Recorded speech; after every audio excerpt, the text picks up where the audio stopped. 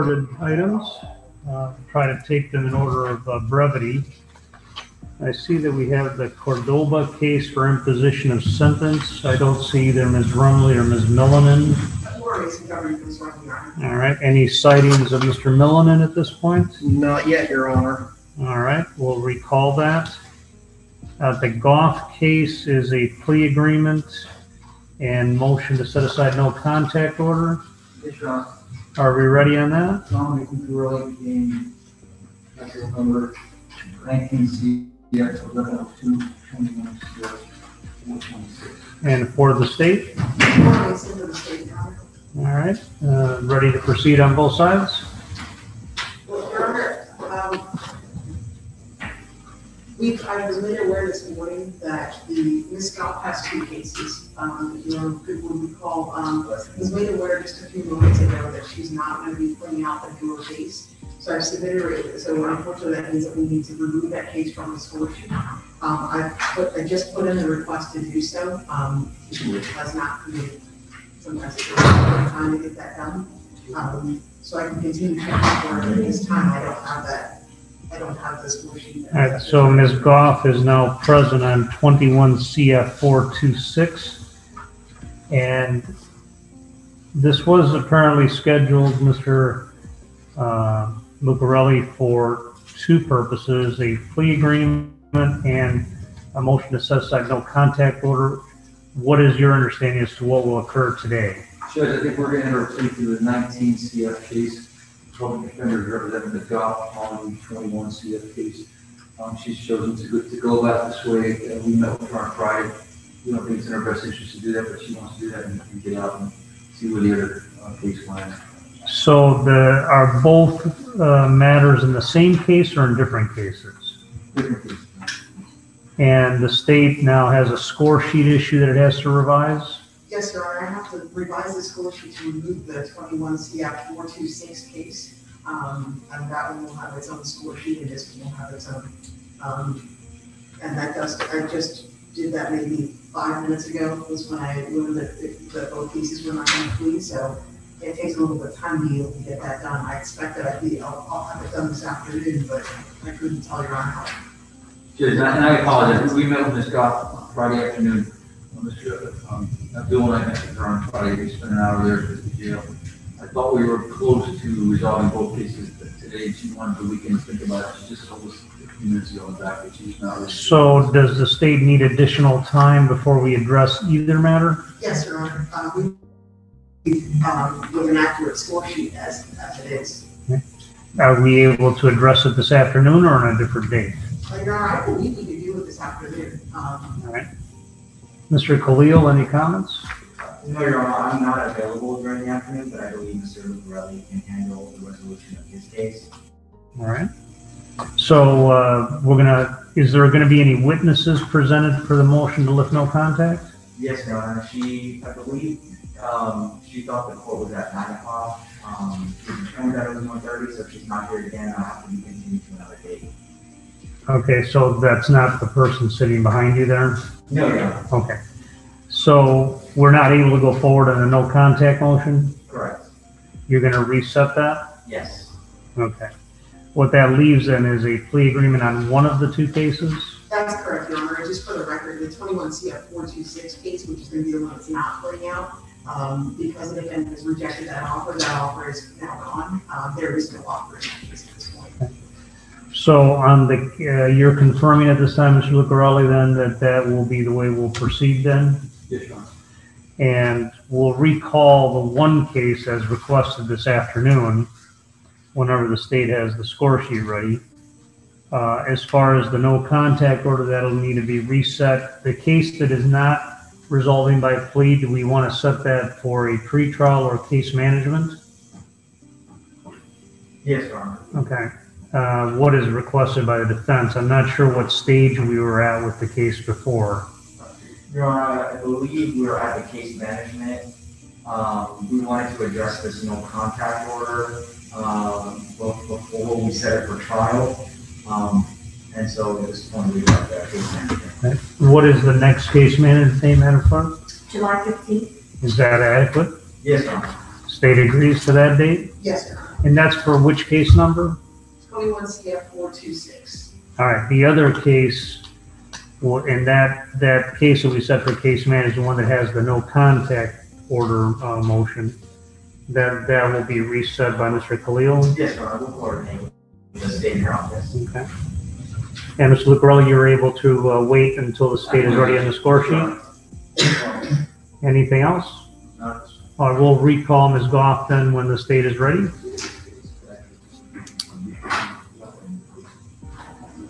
Which then brings us Mr. Khalil and Mr. Ashby to State v. Morris, 19 CF 353.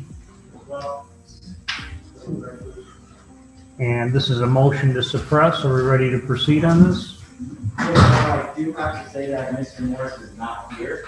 I propose that we take the testimony of the witnesses that are here, and then address his actions afterwards. Okay. And the folks that are in the courtroom now are none of those folks? Correct, Your Honor. Okay. And the state is ready to begin, Mr. Ashby? Yeah, I think we should address the defendant's absence first. Not here, he's supposed to be here. I think this should be a pretty quick motion, as if he's. Is the defense waiving his appearance at this time? Yes, Your Honor. I mean, he has to testify as well, but we would request to waive his appearance. Are you aware of any circumstances affecting his attendance? No, Your Honor. Okay. There are witnesses for the state and defense waiting? Yes, Your Honor. All right. Mr. Ashby, what's your position on the defendant's non-attendance? Basic position, Your Honor, this is a motion to suppress. Would something that it would obviously it's not a written waiver and the file for a motion to suppress or for him to not be present for a motion to suppress. This is a key juncture in the proceedings.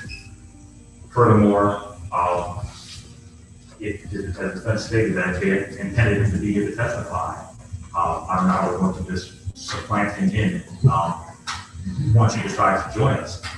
I think I'll be deciding without his testimony is what it looks like. You may very well be, Your Honor. State petition that the state request a bench warrant for his non-appearance. Mr. Morris actually has a pretrial conference tomorrow, is that right? Yes, Your Honor. Your Honor, he hasn't missed any court dates. We've maintained adequate communication.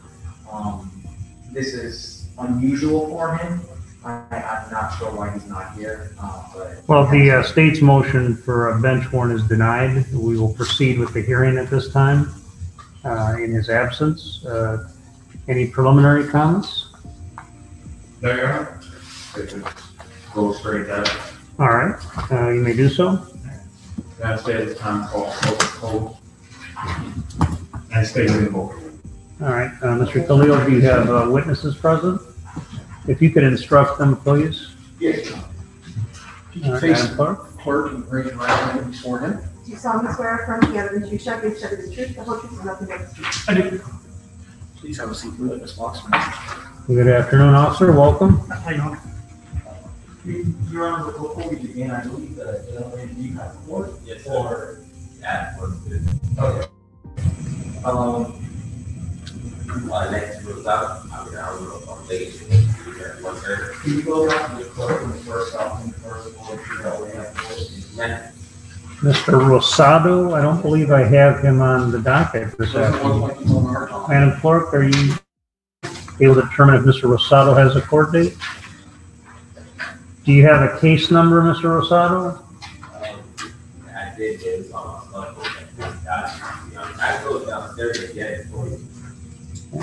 Let me just see if the clerk can find out. Last month, I missed my court date, they got send it for this month.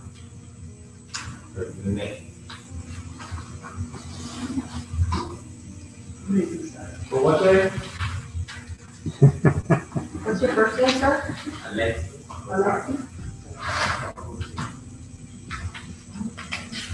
That name does sound familiar, right? Yeah. Today's the 78. Oh, I'm sorry. All right. See you tomorrow. Now Now we know you know. Okay. All right, without further ado, Mr. Ashby. Thank you, Officer. Good afternoon, officer. Can you please state your name for the record? Corporal Matthew Pergoli, Thank you. Spell your last name, sir. P's and Peter, CC, both I. And sir, how are you employed? I work for the Collier County Sheriff's Office. And what are your duties with the Collier County Sheriff's Office? To enforce all state statutes and traffic violations within the county. And how long have you been with the Collier County Sheriff's Office? June will be 7 years. Were you with the Collier County Sheriff's Office back on February 12th of 2019? Yes. You had an opportunity to interact with an individual by the name of Brady Morris? Yes. Sir, and what was the nature of that interaction? I came in contact with Mr. Morris during a traffic stop where he was ultimately arrested for narcotics. Now, what was the basis for the traffic stop? Stop sign. And where did that stop sign violation occur? Larson. And do you know the intersection? Larson by Pine Sure, sir. Your Honor, in the reverse point, I'm showing defense counsel remark the state's exhibits 1 and 4. Yes.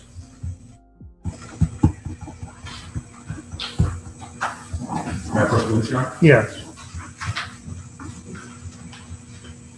Corporal, I'm showing you what's been marked as state's exhibits 1 through 4. Do you recognize it? Yes. And what do you recognize in that? This is the Spinnaker area. This is where I came in contact with Mr. Morris. All right, starting with State Exhibit 1, is that a fair and accurate depiction of the location? Yes. And State Exhibit 2, is that also a fair and accurate depiction of the area where the traffic violation took place? Yes. Same with State Exhibits 3 and 4? Yes. Yeah, State moves into State Exhibits 1 through 4 in evidence. Defense? No. Admitted? Corporal, looking at the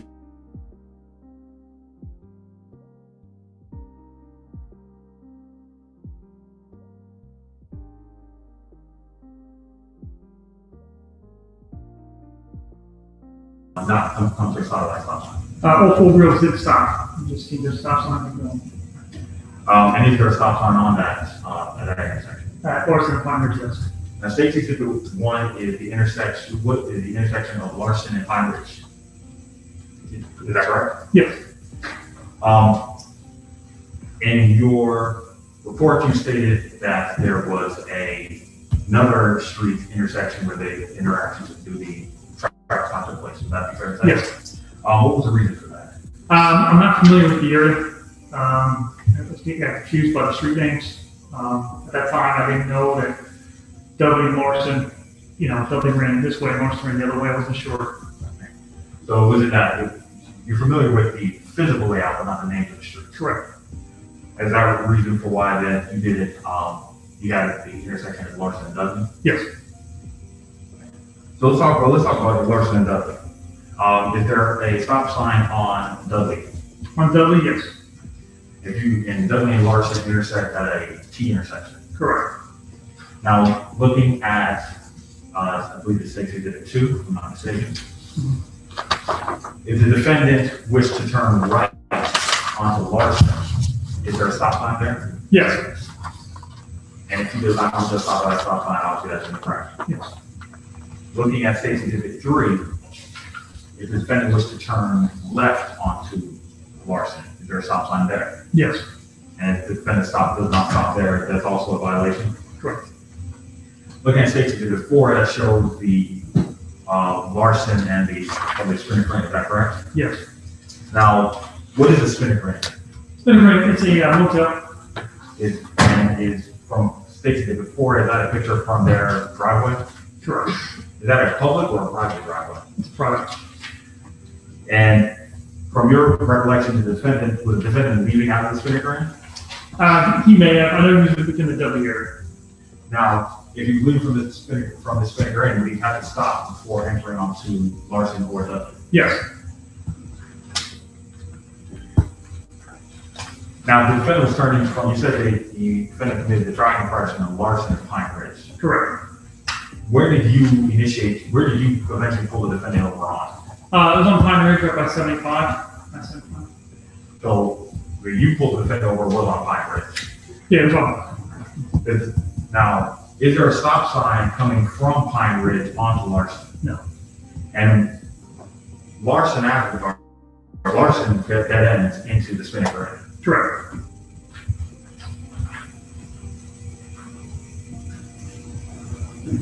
Oh,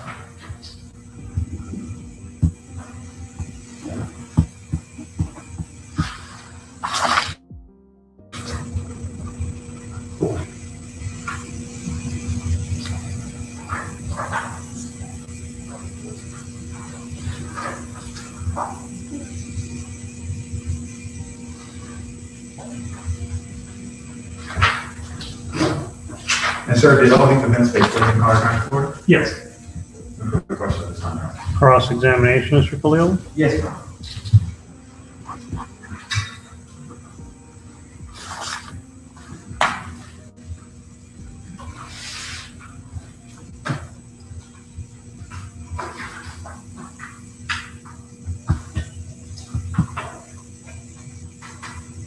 And Your Honor, permission to use this as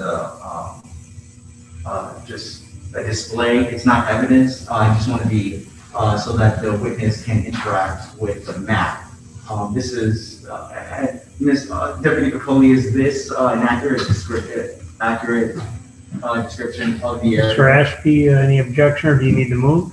I have not seen this map that defense counsel is. This is a live feed from Google Maps.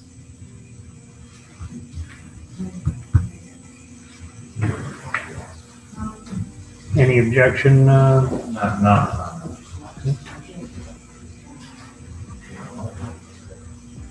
And so, Deputy Piccoli, just to back up a little bit, how familiar are you with this area? Not really at all. Okay, all right. And so, in your booking report, which intersection did you say that you saw Mr. Morris come out of? Well, to be fair, I'm having a hard time reading this map. I'm not too familiar with the area, but it was the Dudley Drive area. Okay, so would it be General like specific. east and west? I couldn't give you specifics on that. Okay. Looking at this map, is Dudley depicted east and west? I'm not sure. Okay. Where's Larson Way? Looks like it's right there. Hey, you're on permission to have the witness step down and point to Larson Way? Yes, you may step down, officer. And so where's Larson Way? Okay. And where's Pine Ridge? Okay. And where's Dudley? Looks like it's right here. So, Okay. So in your booking report, you stated that he had ran a stop sign on Dudley. Is that correct? yes. Okay. And it's your testimony today that he actually ran the Larson Way stop sign. Correct. And where would that stop sign be? Right in front of Pine Ridge. Okay. And where's Pine Ridge? It's up here. Okay. All right. You can ask me. Thank you. What time did you make this stop? 21 to 43 hours approximately. Okay. Do you remember where the defendant's vehicle was? In regards to What road was he on? when Larson. He was on Larson. Okay. Well, we committed infraction, correct. Okay. All right. And he failed to stop at a stop sign? Yes. Now, you would reference Spinnaker Inn at a point. Do you know if he was ever in the Spinnaker Inn at any time? I know he was in the Dudley area, which I know is by Spinnaker. Okay. And where did he eventually come to a stop? Pine Ridge by 75. Okay. Now, do you remember taking a deposition in this case? I do. And that deposition was on July 7th of 2020? Yes. And in that deposition, obviously, you're sworn to tell the truth, the whole truth? Yes. Now, we're talking about the intersections that was ran.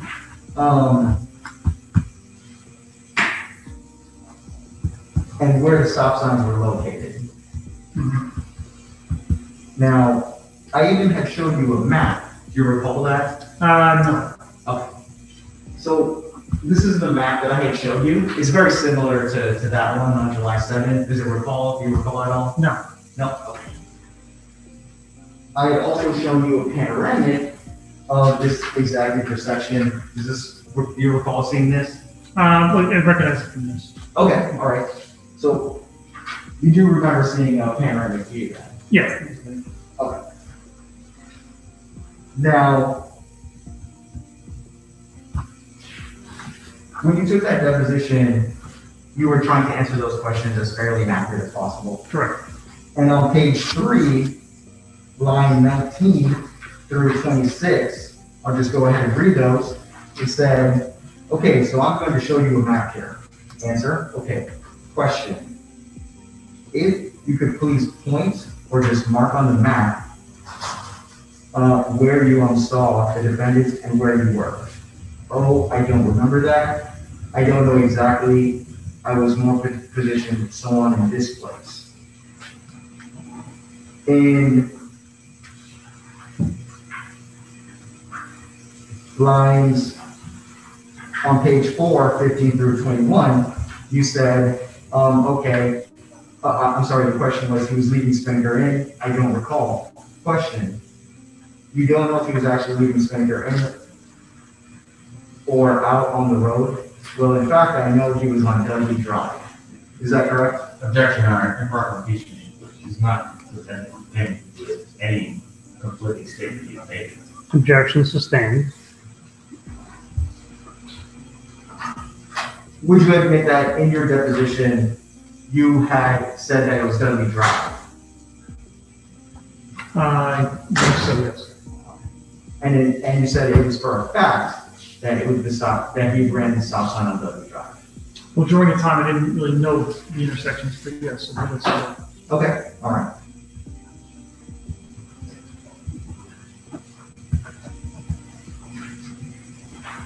So is it your testimony today that you clearly and accurately remember the dates of that stop? Yes.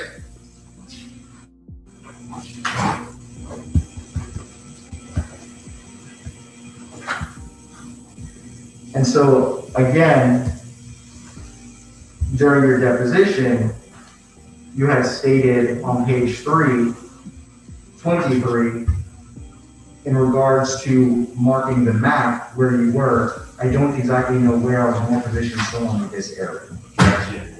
Improper impeachment. Yeah, different. Sustained.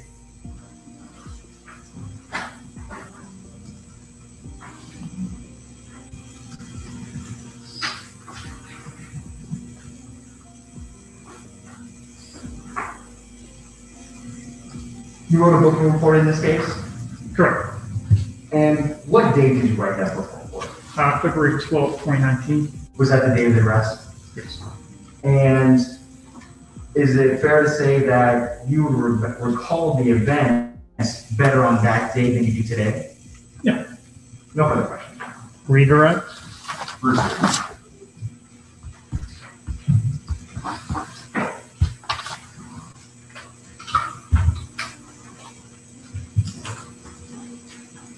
Corporal, you asked extensively about the discrepancy between your booking report and your testimony of today.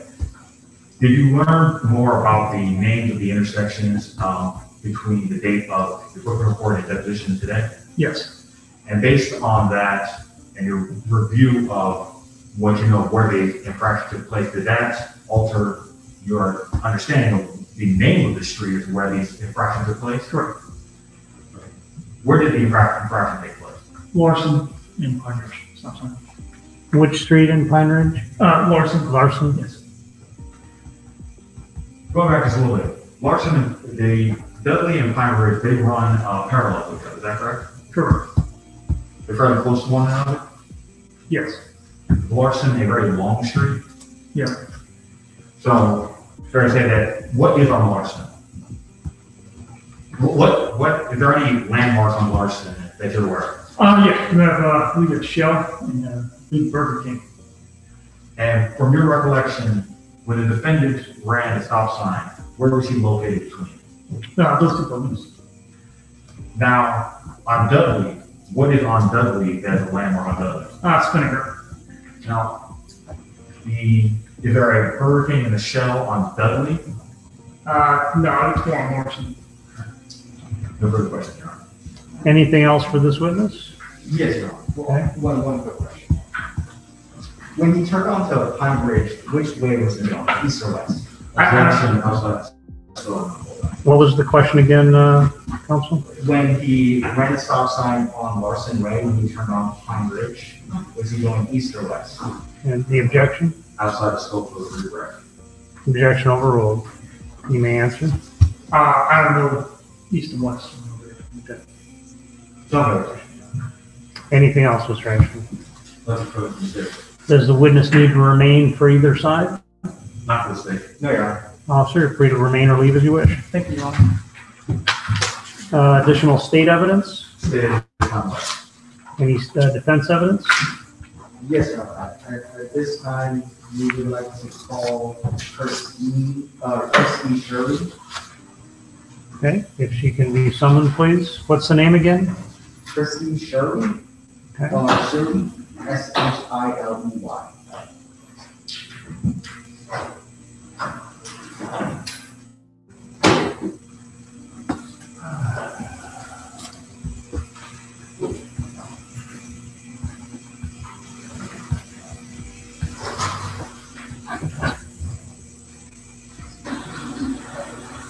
Right this way, Michelle.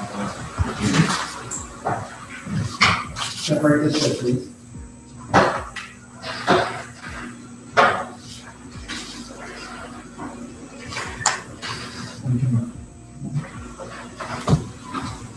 Keep face the front and read your right hand, each one in. Do you solemnly swear affirm the evidence you shall give, the truth, the whole truth, and nothing but the truth? Yeah. Okay, thank you. Please have a seat in the witness box. Watch your step. Hello, Ms. Shirley, welcome. Hi. Please be seated. Thank you for your patience waiting. Mr. Khalil, when you're ready. Do you need the podium moved, Mr. Ashby? No, fine. Good afternoon. Hi. Could you please state your name? Christy Shirley? And do you remember the night of February 12, 2019? Yeah. Okay. And was it dark that night? Yeah. Was your vehicle stopped by the police at all? Excuse me? Was your vehicle stopped by the police? Yeah. And could you tell us about what happened? Why was your vehicle stopped? We were going into, I guess we're making a U-turn into this motel area. And we made the U-turn and we came back out. And that's when the police pulled us over. Okay. Now, were you on, so if I could just use this map, this is the Spinnaker Inn down here. Mm-hmm. This is Dudley Drive. This is Larson Way, and this is Pine Bridge. Do you remember what road you were on? When we got pulled over, No, when you were making the U-turn. we were making the U-turn in the complex, Okay, in that motel area. so I guess we went in there and then we just turned around and went up. were you in the Spinnaker Inn then? Yeah, Okay, and were you heading out to Pine Ridge? yeah. Okay. We just went in there and we turned around and then we were heading back. Could you explain a little bit better? What do you mean? So when you were making a U-turn, did you make it out on the road or did you make it in the complex of Spinnaker? In the complex at the Spinnaker. Okay, and then after you made that U-turn, where did you guys go? We went to Pine Ridge Road. Okay, so what stop sign was ran at the point of the infraction? There was no stop sign that was ran. Okay, and could you explain where that stop sign was located? Well, we got pulled over on Pine Ridge Road, Okay, which is a ways from the hotel. And there's no stop sign right there. right where? Right at Pine Ridge. There's no stop sign on No. Pine Ridge? Mm-mm. Okay. Do you know if there's a stop sign at Spinnaker Inn? Yes. There is a stop There's sign. a stop sign somewhere, but it's not on Pine Ridge. Okay. So the basis for the stop, which stop sign was ran, according to you? There was no stop sign that was ran. We stopped, and then we went to Pine Ridge. There must have been something going on at the Spinnaker Inn because there was police there, and there was another guy on a walkie. They were probably doing some kind of raid or something, and then followed us out, thinking we were part of it or something. But there was no stop sign that was ran. Oh, okay, all right.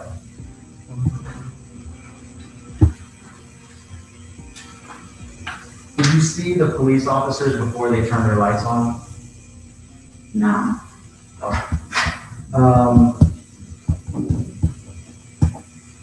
Did you see the officers when they initially turned their lights on? Did I see them when they turned on their lights? Yeah, so you're in the car, the officers turned their lights on. Did you see when they initially turned their lights on? When we were on Pine Ridge Road. Okay, so you were on Pine Ridge Road when you saw the officers? Yes, and we stopped right before the I-75 sign No on further the questions? right-hand side. No further questions, Your Honor. Cross-examination? Briefly, Your Honor, Madam Clerk, Yes. please state Exhibit 1. Madam Clerk, what is your? Yes. Ma'am, I'm showing you State's Exhibit 1. Do you recognize that? Is this a newer picture? I don't know where this is. You don't recognize State's Exhibit 1? Is that Pine Ridge? That is, State's Exhibit 1 is showing the intersection of Pine Ridge and Larson. Do you not recognize it? Yeah, no, I see.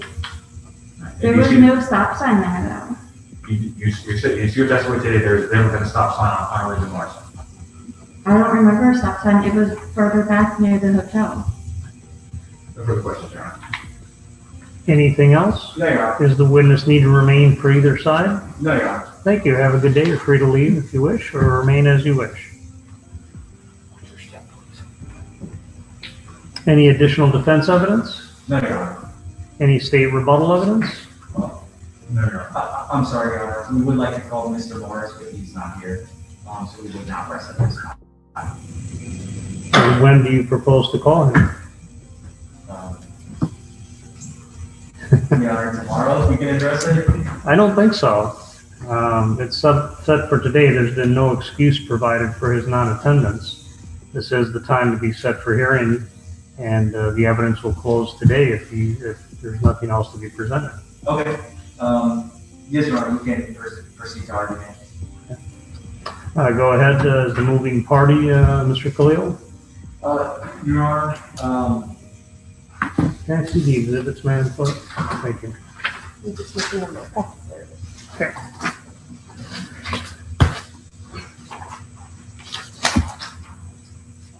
Well, I guess the first issue is which stop sign that he ran.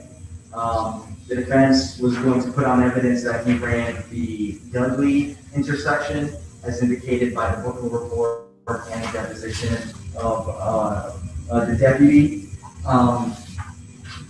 That would be the first issue. Did he run the Dudley stop sign or did he run the Larson and Pine Ridge stop sign? The second issue would then be to interpret the statutes. Was he required to stop at that point? And in the defense's motion, we referenced statute 316.123, the right of way at an intersection may be indicated by stop sign, yield signs, or authorized in section 316.006. That statute is then going into the county's jurisdiction over all of the city or the county streets and highways in their ability to place and maintain traffic control devices.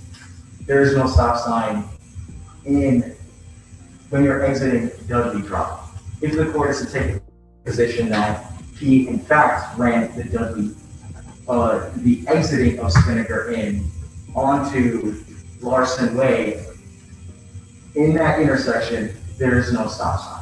And when you're coming into Spinnaker Inn, as the deputy had indicated, there's also no stop sign.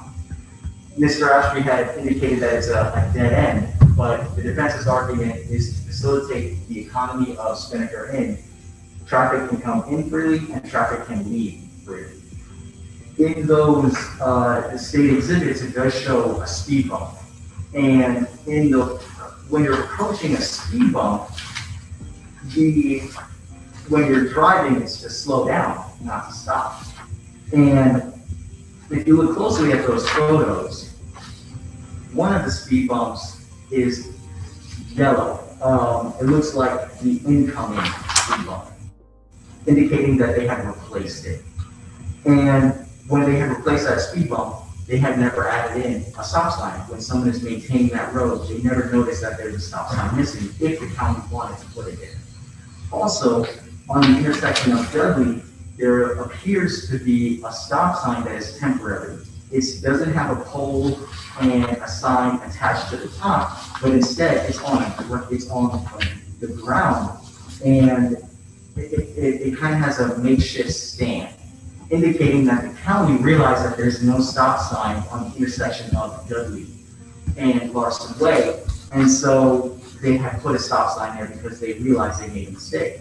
Interestingly enough, they never added a temporary stop sign to Dudley and Larson Way because they had wanted to facilitate the economy of Spinnaker Head. Based on all the factors, we would ask the court to grant the motion to dismiss, or grant the motion to suppress comment. Mr. Ash? Yes, sir. I'm going to purchase a case book for your review.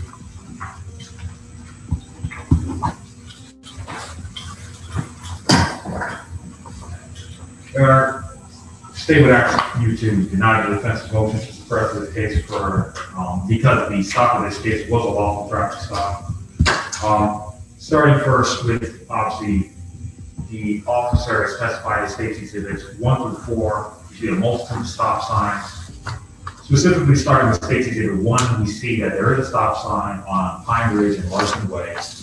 The officer testified that the traffic infraction occurred on Pine Ridge and Larson Way, and that the defendant, he did continue to commit the infraction, and then the officer stopped him on Pine Ridge. That testimony has been consistent, that he was stopped on Pine Ridge on his way near to the I-75 on-ramp. And the officer also addressed the issue of the Larson-Dudley confusion. It's not an area that he patrols frequently, and he missed the name for the traffic infraction, namely that the traffic infraction occurred on Larson and Pine Ridge, not Dudley and Larson, as he stated in his report. He questioned extensively on that, and he explained it was simply a scrivener's error and a mistake on his part, that he missed the correct street, correct intersection for which the infraction took place. He corrected that and testified as such. So what we are left with is the testimony here today is that the defendant ran a stop sign, and that is a valid basis for a stop. Starting with 316.123, subsection 2A, except when directed to proceed by a police officer or traffic control signal, every driver of a vehicle approaching a stop intersection indicated by a stop sign shall stop at a clearly marked stop line, but if none, before entering the crosswalk on the near side of the intersection, or if none, then at the point nearest the intersection roadway where the driver has a vehicle approaching traffic on the intersection roadway before entering the intersection. After having stopped, the driver shall yield the right of way to any vehicle which has entered the intersection from another highway or which is approaching so closely on said highway as to constitute an immediate hazard during the time when the driver is moving across or within the intersection. So, despite the defense's argument about the county's facilitation, I guess, of Spinnaker, the temporary or permanent nature of the stop sign, at the end of the day, if there's a stop sign, drivers shall stop. It's not up to the driver or the vehicle to determine what stop signs they want to stop at, what stop signs they will stop at. They have to stop at a stop sign, no matter where it's placed, whether it's on Dudley, Larson, Pine Ridge, I-75, with a stop sign, you have to stop. Your Honor, defense brought up the Spinnaker Inn, and went into this testimony about the defendant left the Spinnaker Inn, and specifically that case is a dead-end Larson Way, dead-end into the Spinnaker Inn. In 316.125, vehicle entering highway from private roadway or driveway or emerging from an alley, driveway, or building. Subsection 2, states the driver of a vehicle emerging from an alley, building, private road, or driveway within a business or residence district shall stop the vehicle immediately prior to driving onto a sidewalk or onto the sidewalk area extending across the alley, building, entrance, road, or driveway. Or in the event there is no sidewalk area, shall stop at the point nearest the street to be entered, where the driver has a view of approaching traffic thereon, and shall yield to all vehicles and pedestrians which are so close thereto as to constitute an immediate hazard. As the defendant, even if despite there being no stop sign on leaving the Spinnaker Inn, pursuant to Florida Statute 316.125, the defendant has to stop before entering, when leaving the Spinnaker Inn, a private driveway, before entering a public roadway of W Drive or Martian Way. Your Honor, however, again, as noted, the officer's testimony today is that the defendant committed a traffic infraction on Larson Way and Pine Ridge. He ran that stop sign as it is shown in State's Exhibit 1 on Larson Way and Pine Ridge. As you see in State's Exhibit 4, that the Spinnaker Inn is a private residence. It has speed bumps. It has a sign posted showing that it is a business. It is specifically a hotel, and that the area with the roadway that ends most notably by two large yellow speed bumps. In State's Exhibits 2 and 3, you see the stop sign on the there. In any way or form, the defendant had to stop the stop signs. It did not matter. One moment, Officer Harrison, it's been several times now that this lady has been heard interrupting the proceedings, so she needs to be removed until she's ready to be called.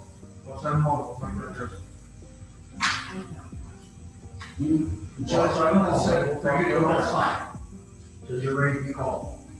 She's being disruptive. First. Sorry, Mr. Ashby, we'll wait to resume. It's been more than once.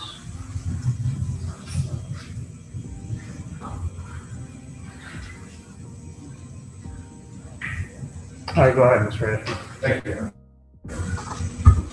Again, so, Your Honor, the state also included, based on how the motion was written, the defense may go into a different direction as far as their questioning.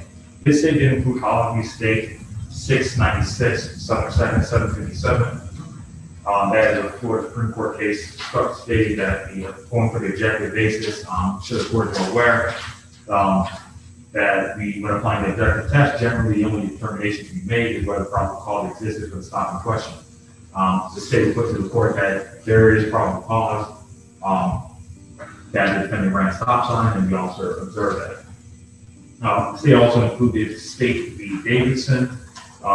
That's merely that is included in the court's package. The court largely probably disregarded that as again in anticipation of where I believe the defense was going to go with the questioning. That is more so saying that Crooks is unreliable on, but that obviously come up in this case. But Your Honor, for the reasons stated in the evidence presented, the state is of the position that the court should deny the defense's motion to suppress. The officer clearly indicated the defendant ran the stop sign at Larson and Pine Ridge. Admittedly so, he made an error as to the name of the street where the intersection traffic infraction took place, and he admitted as such on stand, which goes to his truth and veracity when he can admit his errors. However, it is not an error that he ran a stop sign at Larson and Pine Ridge, and for that reason, Your Honor, the state actually did not defend the motion because there was a lawful traffic stop and there was a lawful basis for the traffic stop. Mr. Khalil, a rebuttal? Yes, Your Honor. In Florida Statute 316.123, it states that every driver of a vehicle approaching a stopped intersection indicated by a stop sign shall stop at a clearly marked stop line. There's three elements there. Approaching the stopped intersection, we would have to assume that this Dudley and Larson Way intersection is a stopped intersection. Indicated by a stop sign, there's no stop sign there, and clearly marked by a stop line. But if none, that's the critical words. But if none, does that refer to the entire statement or just the stop sign? And it's the defense's position that it only refers to, it refers to all three of those elements instead of just, is there a stop sign there? But if none, then this section will apply. The defense would concede that section 316.125 does apply, where this is the stop sign section, where if you're exiting a private road or driveway within a business, then the vehicle shall stop.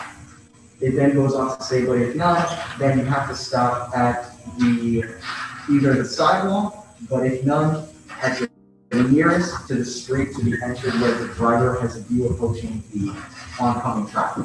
And so we can see that that one would apply. However, it's an indirect conflict with section 316.006, where we go into that jurisdiction again. The county has the right to maintain and control traffic. They have the right to place traffic control devices where they wish. Then it becomes a statutory interpretation at that point. And because this statute is a higher statute, the defense would argue that this one should apply instead of the later statute, 316.125. All right, thank you. The evidence presented is as follows. Corporal Matthew Piccoli, the stopping and arresting officer in this case, 7-year veteran of the sheriff's office, testified that while on duty, he encountered the defendant, Mr. Morris, and his passenger, who was Mrs. Shirley. Officer Piccoli said he stopped the vehicle for a stop sign violation at an intersection.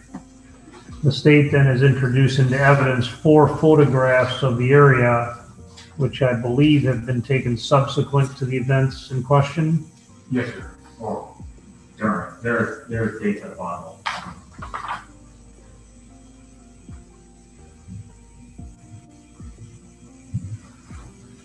December 18.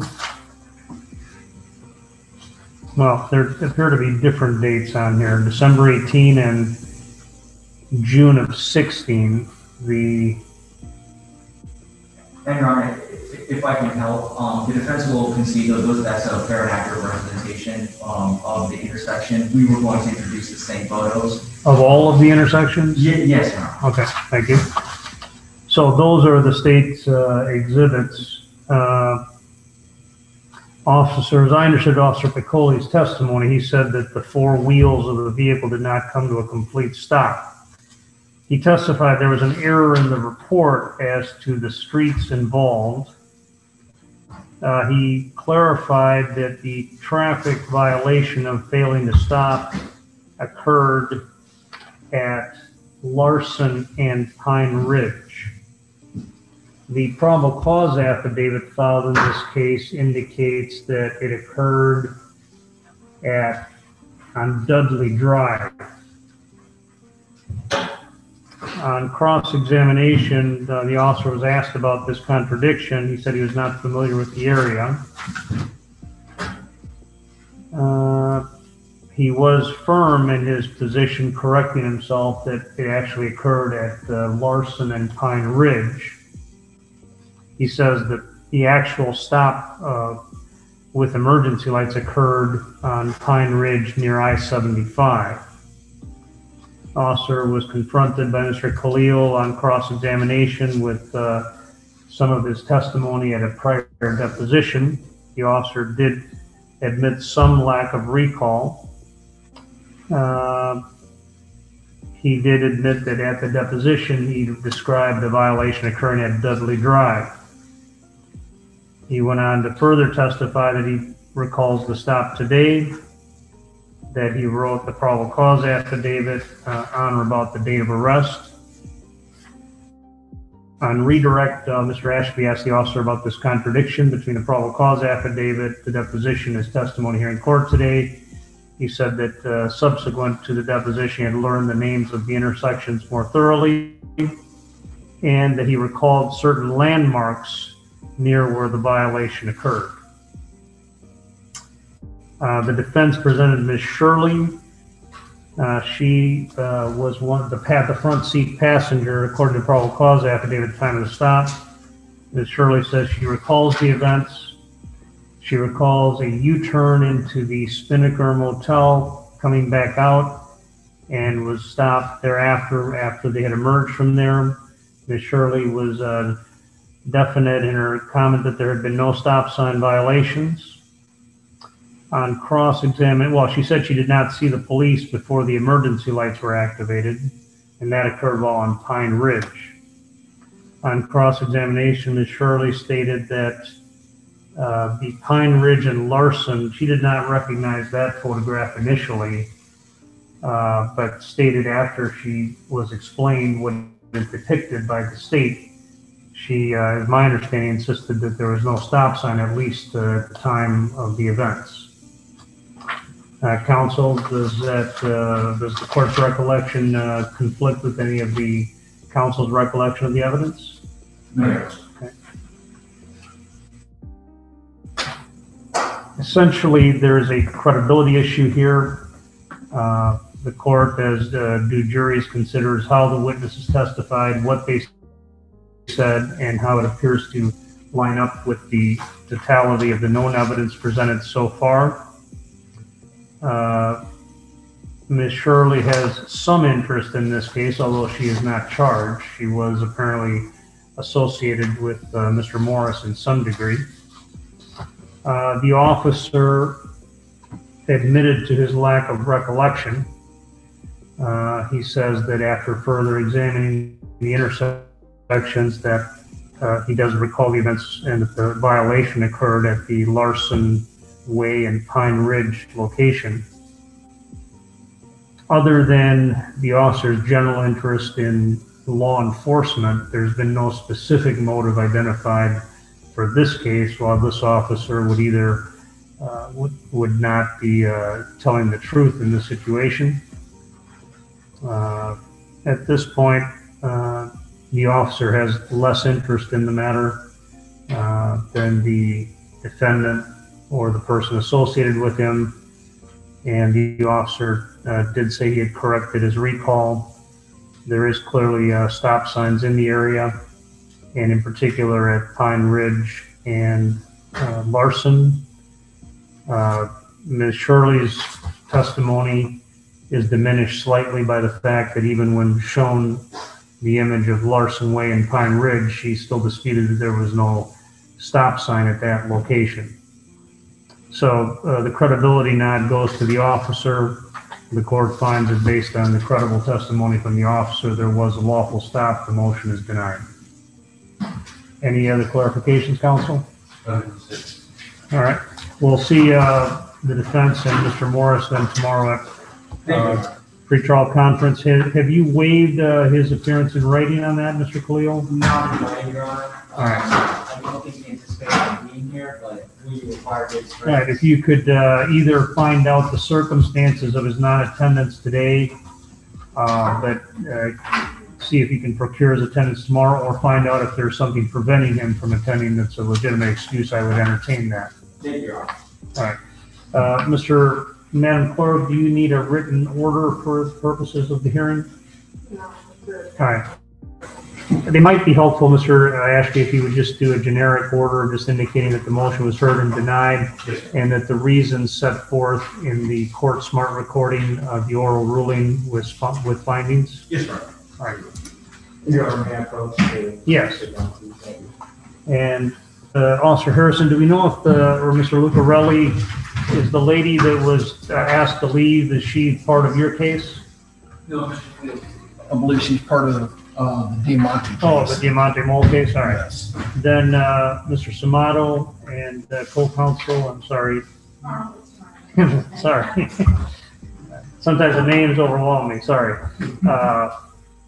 Let's take a short break. If you'll let Mr. Khalil and Mr. Samato, Ms. Horowitz, if you'll let me know when you're all set to go. And then the person can return to be in the courtroom. Okay. All right. All All right. rise. Oh, I'm sorry, we do have the golf matter. I No, forgot. I'm not under that reason. I'm just going to let you know that was for Mr. Cleo's, the case, the golf matter. The case that Mr. Cleo was representing, that's Mrs. Taylor. Okay, so she's not on the Diamante. She's not on that. Okay. Oh, okay. Are we ready to address golf now? Or let's address golf then before the break, and then we'll focus on Diamante Mall. I'm going to set up either way.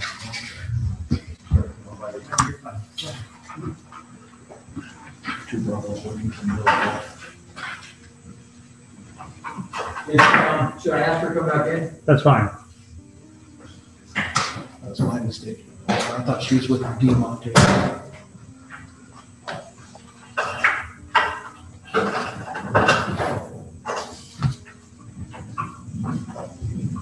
Would you like to hear the no contact order while she's here, or should you just take the plea and then have that readdressed? Are we able to address both, Ms. Mason? You can address both. Your Honor. All right. Ladies, can you please put your mask up over your nose? Thank you. All right, we'll resume with the Goff cases now. And which is the case we're calling both of them, or just one? Your Honor, first we'd like to call 19 CF 11. All right, now Ms. Goff is now present.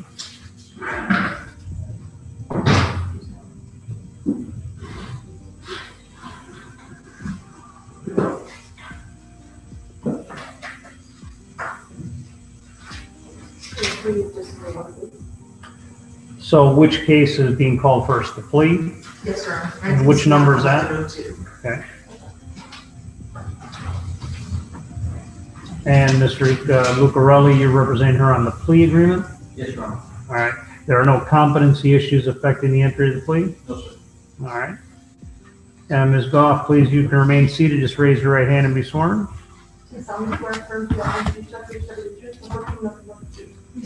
Thank you. May lower your hand. Please answer the state's questions. Well, first, let me find out what the terms are. Your Honor, it will be an adjudication of guilt, 9 months in jail with credit for time served, followed by 24 months of state probation. There'll be a substance abuse evaluation, following all recommendations. The defendant will be subject to random drug and alcohol testing at her expense. The standard no alcohol provision. Court costs, $100 cost of prosecution, $368 cost of investigation to the Collier County Sheriff's Office. Public defender? No charges on this case. Any, Madam Clerk, 100 prosecution, what are the court costs? We paid $450. Okay. Mr. Lucarelli, any objection or request for hearing any monetary amounts? No, Your Honor. Okay. Any clarifications on the plea agreement from the defense? No, sir. Ms. Goff, do you understand and accept these terms?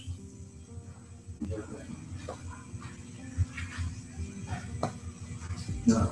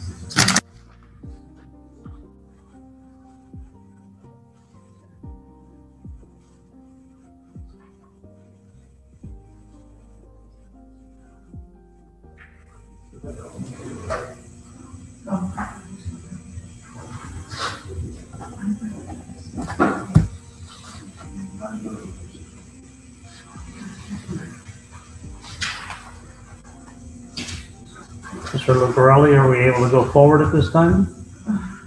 She seems to be a little confused, Your Honor. She's insisting that there was a time where it was a 6-month plea offer. I don't think there was. There was never a 6-month plea offer. There was a jail offer and there was a prison offer. Yeah.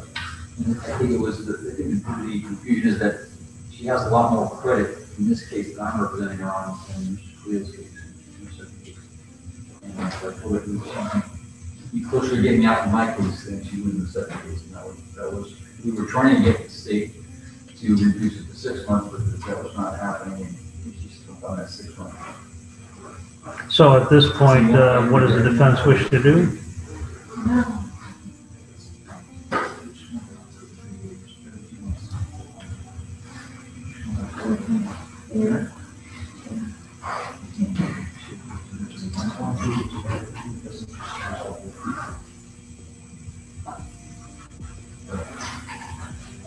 Is the state's plea offer being revoked if not accepted today?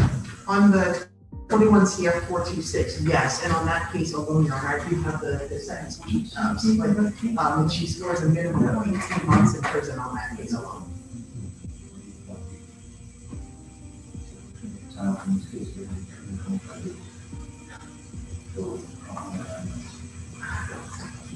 So, Mr. Lucarelli, the defendant does not seem ready to go forward. Do you want to take a recess at this time? Let me talk to her just to make sure she understands. 2 minutes. All right. Let me take a short recess, come back, and then let me know if you wish to go forward or not. Is the defense seeking to go forward either way on the motion to lift no contact? Yes, Or are they interlocked? it may be a global resolution depending on how this conversation goes, but All right. we intend to go forward with the motion to lift the contract. All right, we'll take a 5 to 10 minute recess and see where we are. All rise, court is in recess. Sorry, I know we submitted the order for the motion to suppress. Is there any? Right, I signed it. Oh, All right.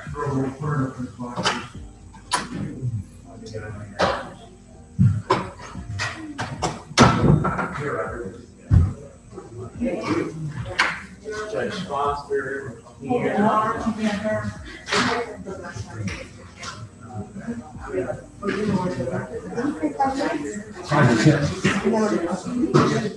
Let it get started without you. I'm sorry? Let it get started without you. I won't be fast. Okay.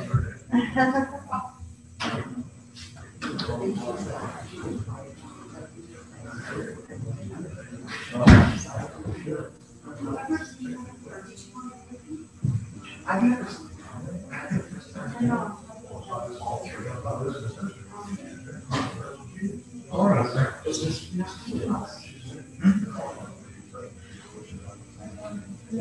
oh, no, this is part of the stuff. They have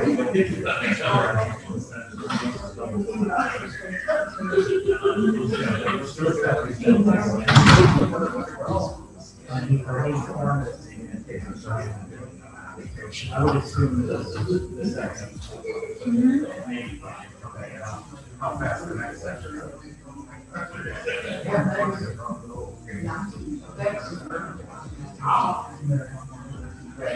The one thing is locker.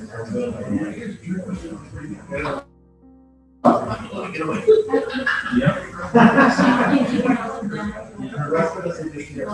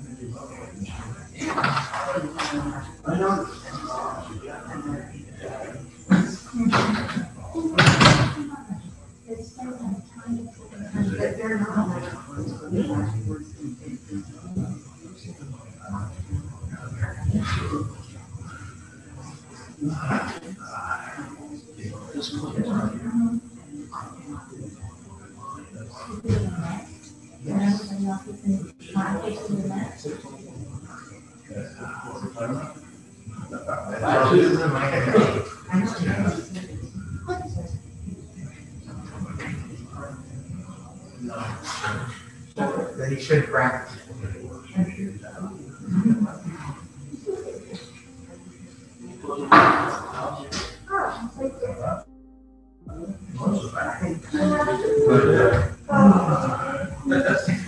Oh, see, it's not there for you.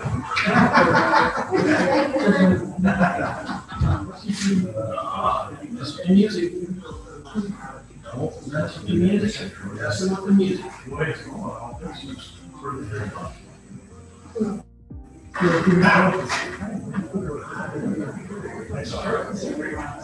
didn't know there was a conversation.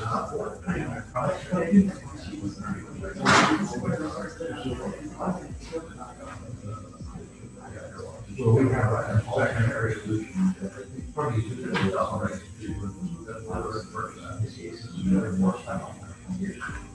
project recovery, she does project recovery, send it down to your case. She's probably gonna get it for 7 weeks, so I think it's like a month. She's got 4.5 months to do it. That's because we got 45 people. You know that.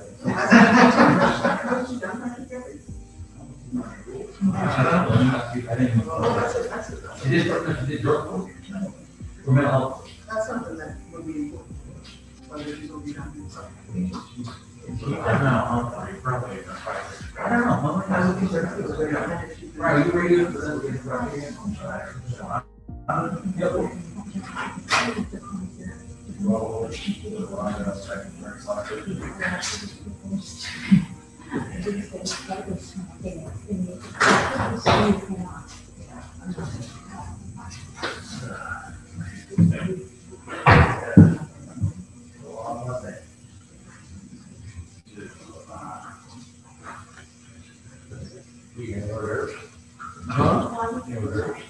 Besides the last name suggestion. The dog family. That's drugs.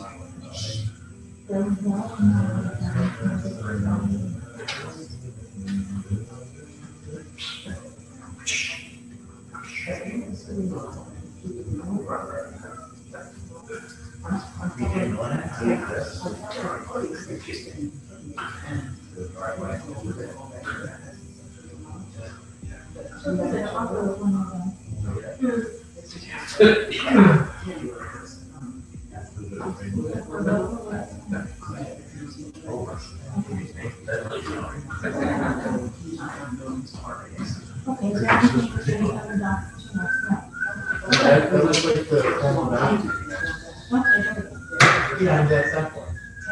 It was separate one, could have been in the public, and then put it in.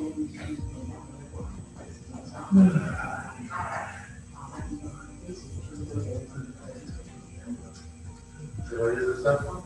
Just because you can't think. It's supposed to be, I think that's.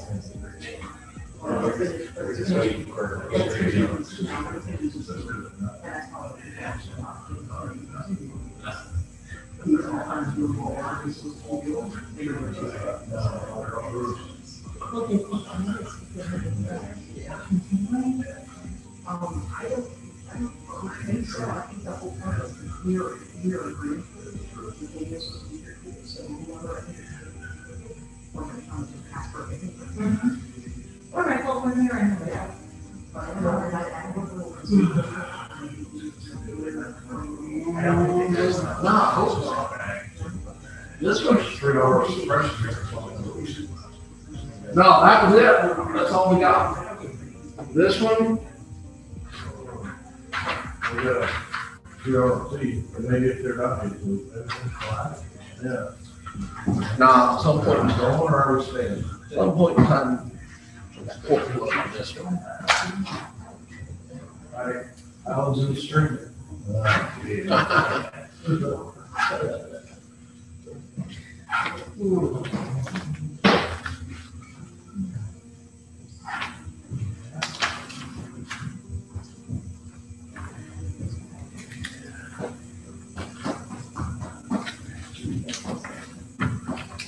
This is part 2. Part me was next. When I was in it. And then part 4 will be after that.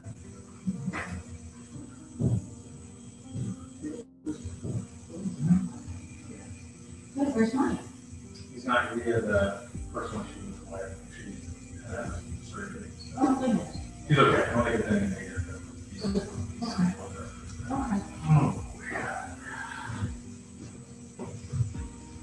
Mine, I mean, but mine first question. Well, you want like that? I think it's 9. Oh, sorry.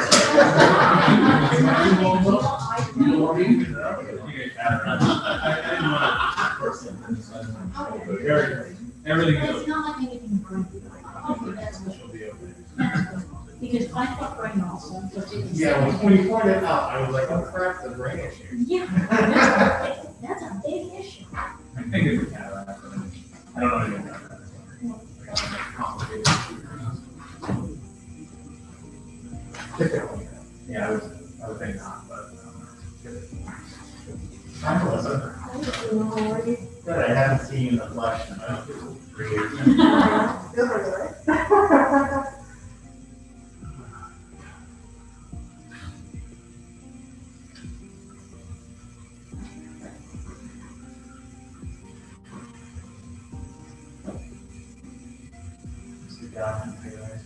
Yep. So that,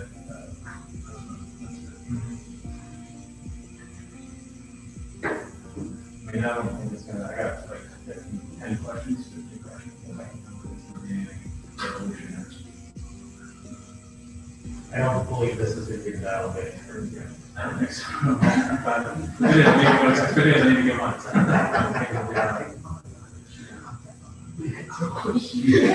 Sorry?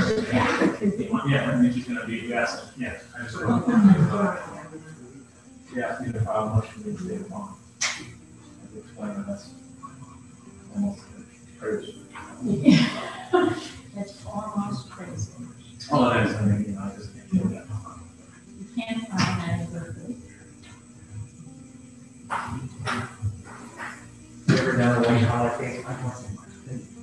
When was the peak? I mean, not to this extent, but there's a kid, actually, one kid tried to run small, like, he was so young, so many credit cards, he used it. Yeah, they're complicated. You enjoy tracing money, I think that can be, you know, like putting pieces together, you know, yeah, exactly. But not to this guy. The mentality is different. Yeah, that's interesting. Yeah, Mike is saying that. Yeah, you agree. Yeah, I don't know. I mean, yeah, I would agree with that. But also, sometimes with the sophistication, I mean, yeah, a lot of things that you have to go over. It's not confusing. Like, right.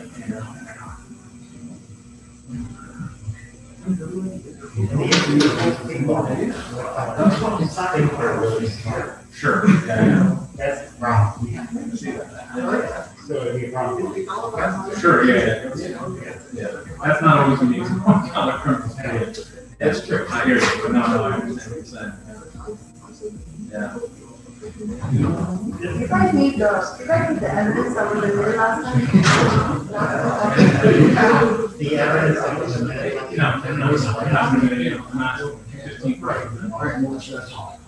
So she was in trial, when we spoke to Janet Campbell, she said that she looked at the list there, she spoke to the person, when she said she was 2 times off. You ever seen a film on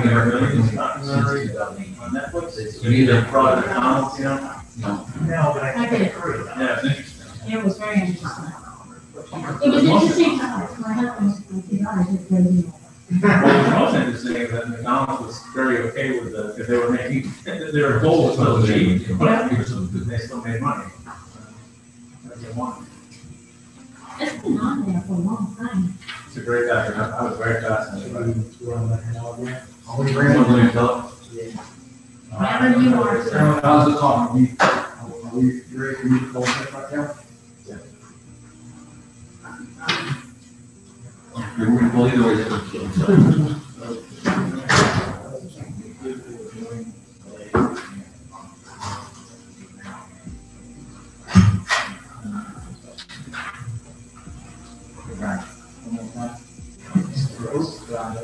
Yeah, you need to go up and wait. How come it?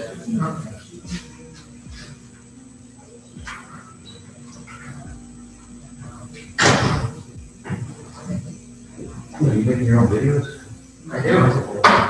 I have nothing else to do. Why don't you put a tiny flag in front or something? Celebration by the flag. Yeah, there you go.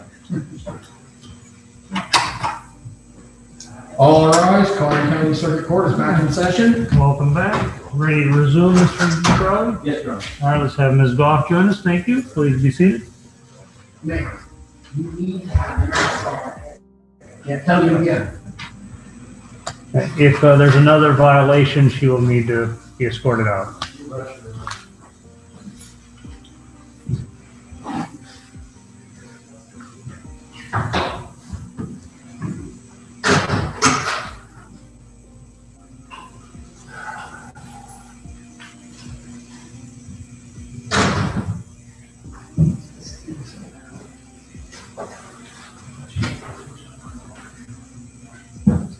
So you had a chance to confirm, Mr. Crowley? She understands, Judge, that her confusion was that, and Judge, when you asked earlier if I think there's any compensation, I don't think there's a compensation, but she does suffer from severe anxiety when she gets going. It's hard for her to clearly remember things. And she was confused about the amount of time she had left, and she thought that she was almost done, and that's where she thinks she came out for 6 months. That you've clarified everything now? She understands. All right. We had an attempt at another resolution to wrap up both cases with death row. Okay. So we're gonna take care of 19 CF 1102.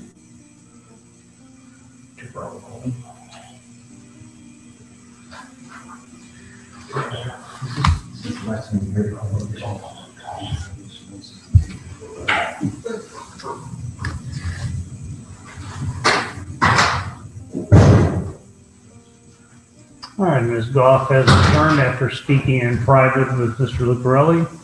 And Mr. Lucarelli, how does the defense wish to proceed? Yes, Your Honor. We're going to enter a plea, withdraw not to the plea of no contest to the charges in case number 19 CF 1102. With the plea agreement previously announced? Yes, Your Honor. The other case is left unresolved? Correct. Any clarifications from the state? Your Honor, I think the only thing that does need to be clarified is that although she's doing a 9 months jail followed by 24 months of state probation, that probation doesn't start until she's released from custody. So if she's still in custody on the other case, her probation is not going to run while she's in custody on the other case still. That is, of course, standard, Mr. Lucarelli. I just want to make sure that she aware. You start your probation when you get out. Yeah. No, right, yeah. Ms. Goff, after speaking in private with Mr. Lucarelli, do you wish to accept these terms? Yeah, I get it, Okay. Please raise your right hand and be sworn. Do you solemnly swear affirm to evidence you shall give the truth, the whole truth, and nothing but the truth? Yes. Thank you. May the lower hand please answer the state's questions. Would you state your full name and date of birth, please? Ron Gonzalez, 823, 1959, What are the last 4 digits of your social security number? 5087. Have you ever been known by an alias or any other name? Yeah. What alias or name was that? Well, Wall was my maiden name. Is it Long, L-O-N-G? Wall, W-A-L-L. Well, okay. And Salinas was a married name. And Nevis was a married name. Have you ever been arrested under any of those names? No. Where were you born? Key West, Florida. And how far did you go in school?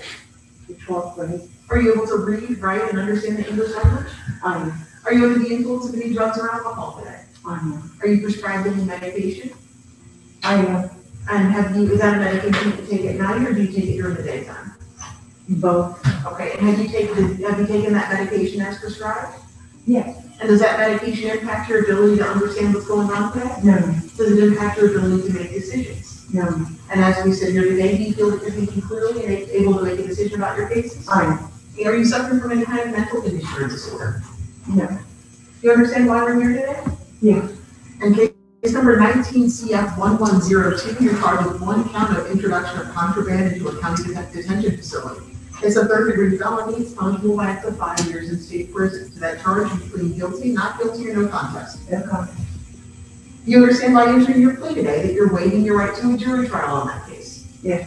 And at that trial, you would have had the right to see and hear the state's witnesses testify and have your lawyer question them, the right to subpoena your own witnesses and submit evidence on your behalf, the right to testify or to remain silent, the right to make the state prove this charge beyond a reasonable doubt, and the right to have a jury determine whether you were guilty or innocent. Do you understand your waiving those rights? Yes. Counsel, have you reserved any matters for appeal? No. Ms. Goff, do you understand that you're giving up your right to appeal anything other than whether this court has the jurisdiction to impose this sentence? Right. I'm showing you a plea of guilty or no contest form. Do you recognize this? Yeah. It has your name and your case number here at the top. It's front and back, and there are two signatures here on the back. Are those your signatures? They are. Does one of those signatures indicate that you've read this form or that it's been explained to you and you understand all the rights contained in it? Yes, ma'am. Did you have the opportunity to review this form with your attorney? Yes, ma'am. Did you have any questions about it? Yes, ma'am. I'm also showing you your score sheet. Your score sheet shows that you have a total of 71.1 sentencing points. The maximum sentence you could receive on this charge is 5 years in state prison. The lowest permissible prison sentence on this charge is 32 months in prison. Do you understand do you agree that this score sheet is accurate? Yeah. Okay. And while you score 32 months in prison, do you understand the state's offer in this case is to something much less than that? Oh, yes, ma'am. Do you have, has anyone forced you forced you or threatened you to get you to enter this plea? No. Are you entering this plea in your own free will? Yes. Do you feel that entering this plea is in your best interest? Yes. Are you satisfied with the advice and counsel of your attorney? I am. Has he done everything you've asked and answered all of your questions? He has. Has he discussed this case with you in its entirety, including any possible offenses you may or may not have? He has. Counsel, have you reviewed all the discovery in this case with your client? I have. Ms. Goff, is there anything about this case that you wanted the chance to review, but you have not had an opportunity to review? No. Your Honor, I'm aware that physical evidence will be tested for DNA. Counsel, do you agree? I agree. Ms. Goff, do you understand as a result of your plea today, there is no physical evidence in this case that will be tested for your DNA? Right. Do you understand that? Yeah. Yeah. Yeah, my fault. Yes. What happened? Oh, yeah, okay, right. Do you understand that? Yeah. Okay. And do you also understand that upon completion of your jail sentence, that you're going to be placed on 2 years of probation? Right. And that probation is going to have certain terms and conditions. If you were to violate the terms of your probation, you understand that the court could, that you could be going back into custody and could be sentenced up to the maximum 5 years in prison. You understand that? Yes, ma'am. Good. And Ms. Goff, I also just wanted to make it very clear that you do have a second case that's not resolving today, correct? Yes, ma'am. And that case is 21 CF 426. Right. Do you understand? Can I have a moment, please? Yes.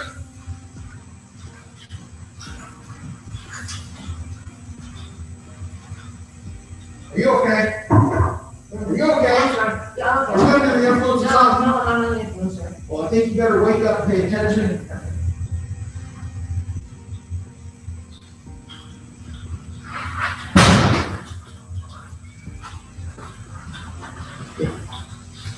All right, ready to resume? Yes. All right, thank you.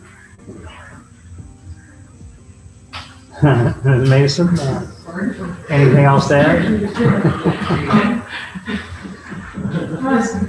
And Ms. Dahlman, I know that your attorney's gone over this with you. I want to make sure that it's clear for the record that because the other case is not resolving, do you understand that you do score a minimum of 18 months in prison on that case? Yes, ma'am. And that if you were to be found guilty on that case, do you also understand that the court could then sentence you to a consecutive sentence, which means that it could run after this case? Do you understand that? Yes, ma'am. Okay. And is that your decision to resolve only one of the cases today? Yes, ma'am. Okay. Do you understand that if you are not a United States citizen, you may be subject to deportation or removal as a result of this plea? Yeah. And that if you were deported or removed as a result of this plea, it would not be a basis to withdraw your plea. Do you understand that? What? That's not. It No, doesn't affect you. I'm You're a just- citizen. I understand. It's something I have to tell her. I'm sorry, I got a little distracted there, I was on with you. Okay. Do you understand that? Yes, ma'am, I did. Counsel, do you stipulate that the court may rely on the court file and the affidavits contained therein to establish factual basis of venue? And that venue is proper in Collier County, Florida? Yes. Ms. Goff, also, do you understand that if the offense to which you were pleading was sexually violent or sexually motivated, or if you had previously been convicted of such an offense, this plea may subject you to involuntary civil commitment as a sexually violent predator upon completion of your sentence? Do you understand that wording? If right, but no, yes, I understand that. Now, at this time, the state would ask the court to take judicial notice of the court file on case number 19 CF 1102, which has concluded the court. I'm hearing for the plea form and the score sheet. Mr. Lucarelli, any other defense comments or requests? No, Your Honor, just regarding the amount of time she got in. Okay, have you calculated that? 162 days, Judge. How much? 162, I reviewed that with the decision.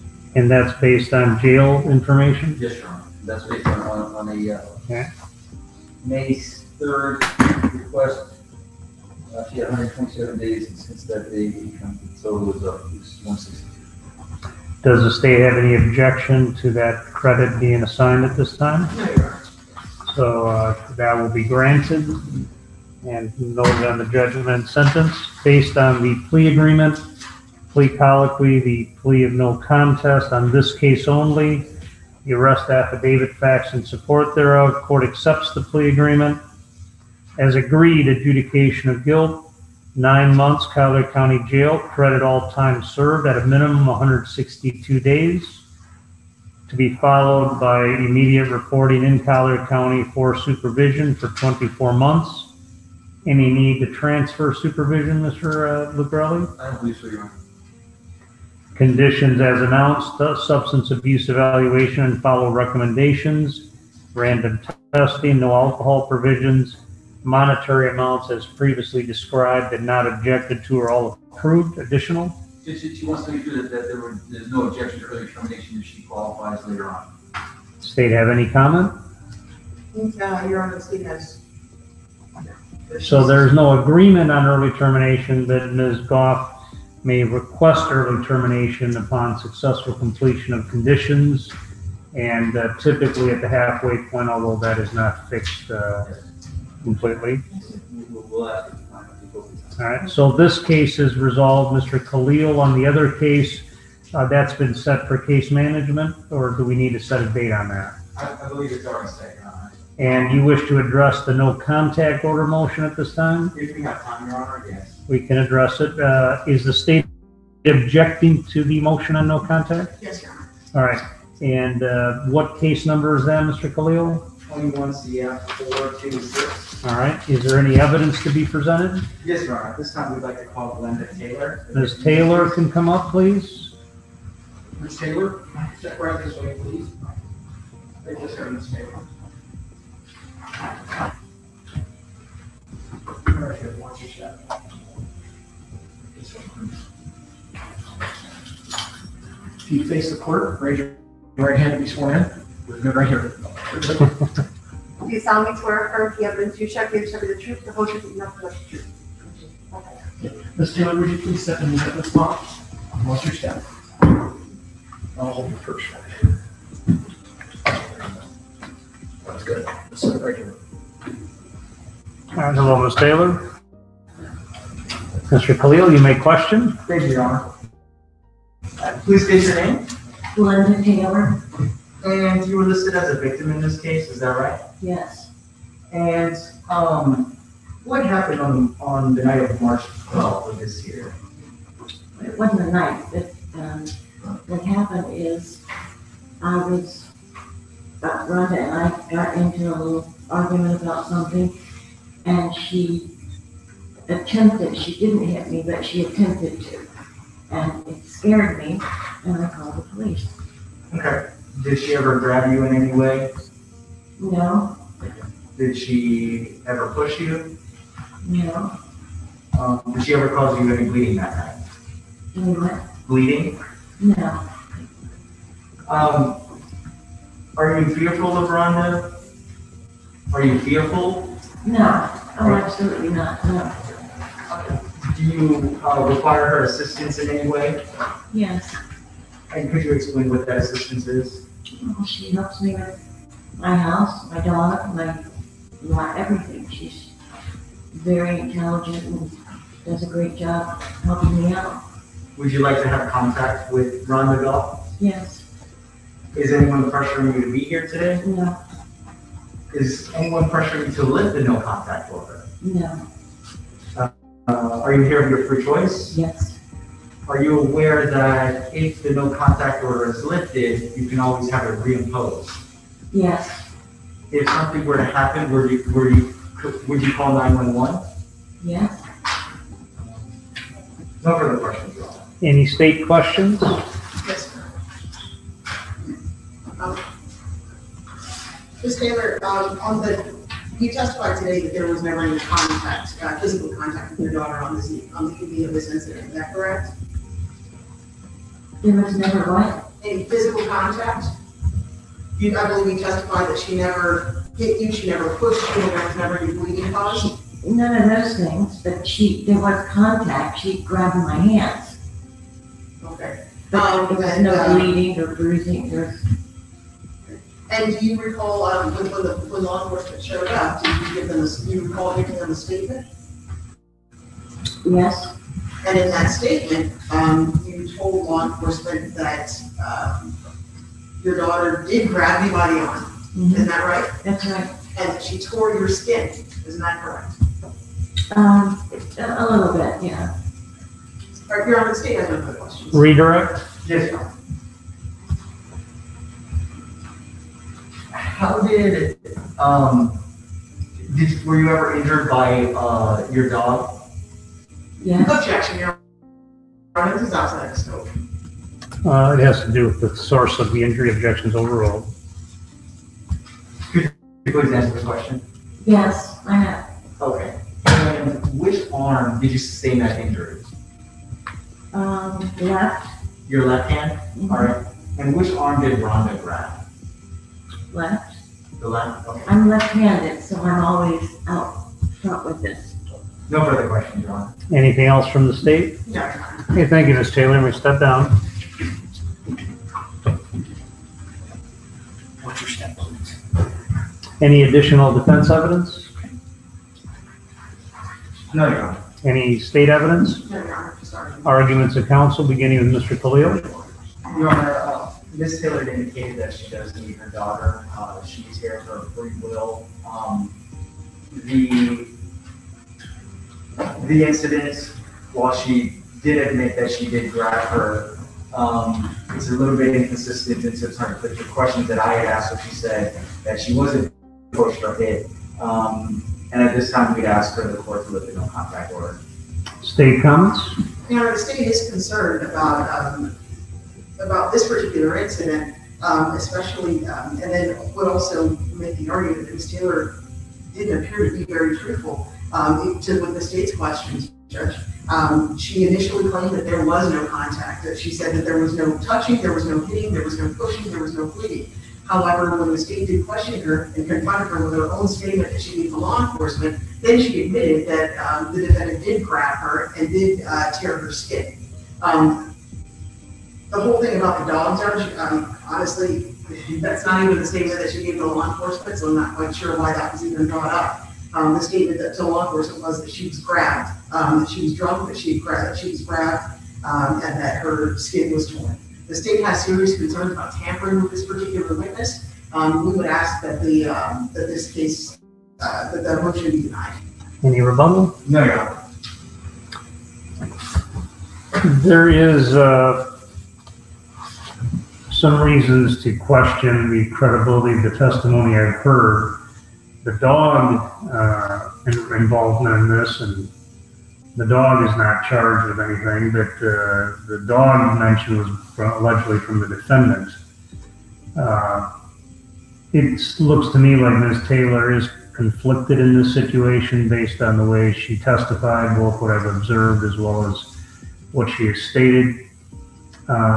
The injuries in this case are de minimis. The incident, never to understate any incident that is domestic related, but it is not on the aggravated end of the scale. Is there any history, Ms. Mason, with this alleged victim that the state is aware of with this defendant? Your Honor, the state is not aware of any history with between this defendant and this victim. The defendant does have significant criminal history. However, I'm not aware, have not had the opportunity, or did not check to see if any of the previous criminal history involved this particular victim. Okay, and looking at the score sheet for the other case for Ms. Goff, it does not show any violent history other than the only one that would be a stretch would be a burglary of a dwelling occupied, but that's not accompanied by any battery or otherwise. The rest are controlled substance and assorted charges that are not violent. There does appear to be a need to have support from Ms. Goff at the home, and Ms. Taylor does appear to be here of her free will. Ms. Taylor, you do not wish to have any restrictions on contact, is that right, Ms. Taylor? Do you want to have unrestricted contact? Yes. So at this time, the court will grant the wishes of Ms. Taylor and allow for there to be unrestricted contact from this point forward for the reasons I've commented about earlier. Motion is granted.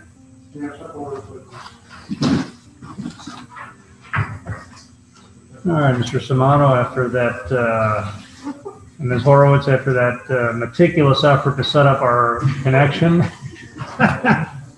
we've apparently reobtained it.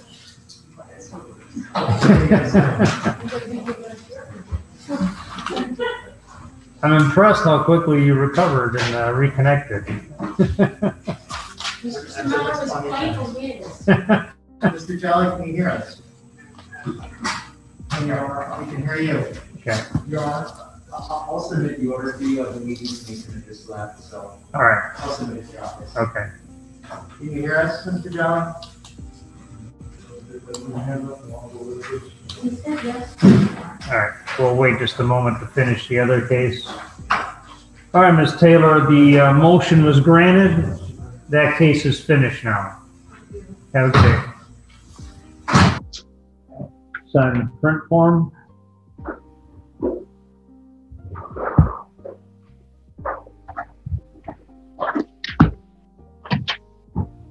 And next we have State v. Diamante Mole, and the parties are all present. I'll go ahead beginning with the defense to announce the appearances. And Ms. Mole is present. The state? Okay. And remotely connected, Mr. Samato and Ms. Horowitz? Is Mr. Jolly, who is the victim in this case, Judge, he indicates that he cannot hear us, but we can hear him. Okay. Is there any way we can improve the situation? I'm working on that. All right. I'll wait just a moment and see how we do. Judge Lynch, we can't follow one witness today. I know the rules, he was reading the previously welcome after witness in the hallway, however, acceptable. The state court, I think, has had us in the back of the courtroom, must defer the rule, even with no other witnesses at the time.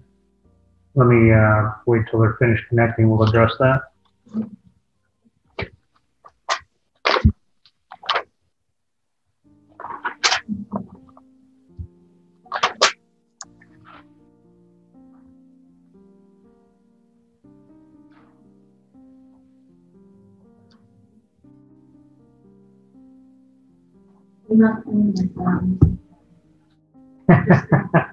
Not even. You can hear us. Okay. Thank you.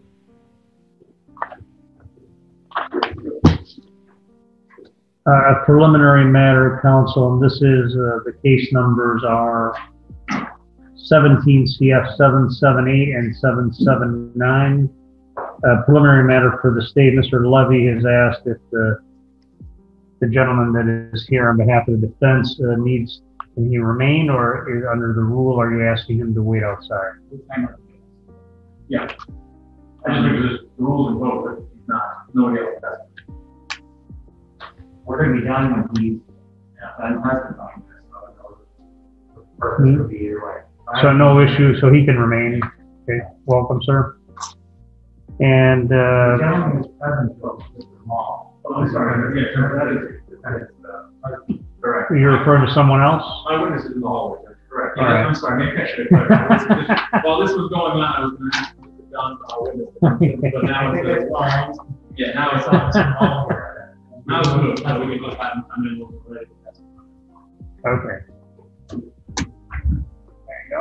All right. So if we could recap either side where we are. Mr. Jolly, can you hear the court at this time? I couldn't understand the question. Yeah, can you hear us adequately? Not quite. Okay, we want to make sure you can hear adequately, so let me see if they can play with the connection a little bit more.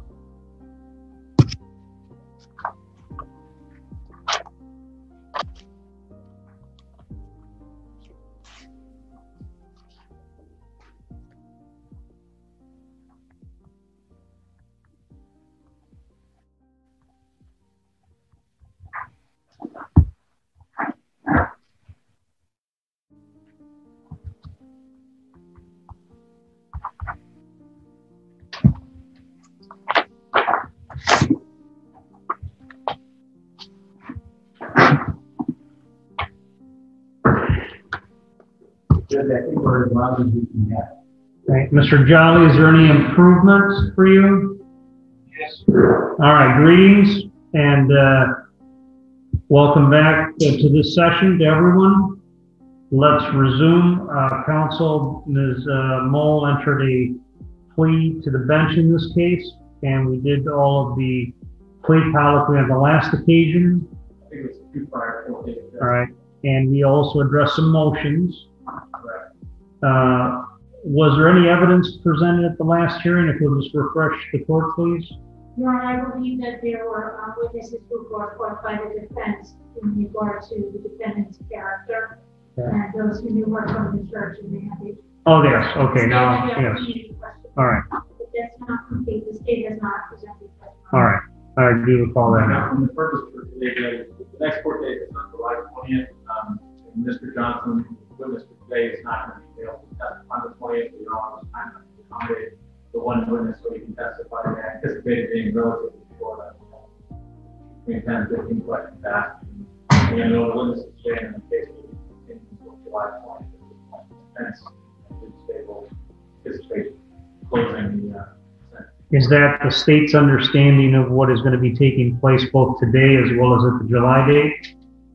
As long as copies of the valid motion. I believe all of that. All right, then at this point, are you ready for that witness? Yeah. Go ahead. But then we call Peter Johnson, he's in the hallway. Very well.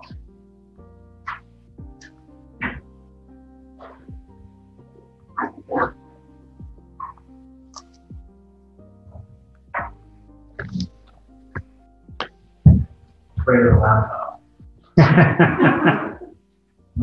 Mr. Johnson, you can step this way, please.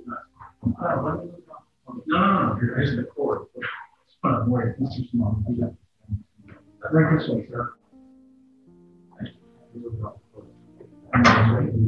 You face the clerk and raise your right hand, please.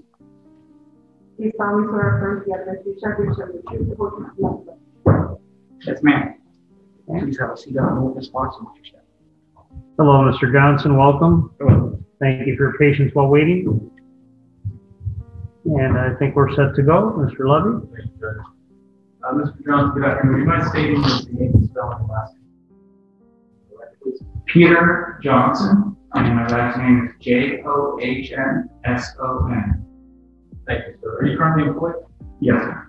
Where do you currently work? St. Matthew's House, Okay. What is your formal job title? Vice President of Development. Please briefly explain what your duties and obligations as Vice President of Development. Oversee fundraising and public relations for St. Matthew's House. Thank you.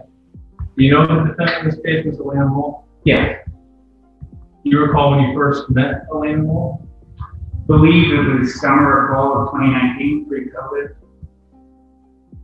How was Ms. Mole involved with St. Matthew's House? She started coming to some women's lunches, prayer lunches that we had with women from our recovery. Okay. Did she volunteer for St. Matthew's House? Yes. When someone volunteers for St. Matthew's House, they have a certain maybe prayer request. When someone applies to become a volunteer for St. Matthew's House, does the St. Matthew's House do a criminal background check on the applicant? Yes. were you aware of Ms. Mold's pending criminal cases and volunteered at the same time? Yes. And that did not disqualify her from work, Not from that specific volunteer capacity that she's on.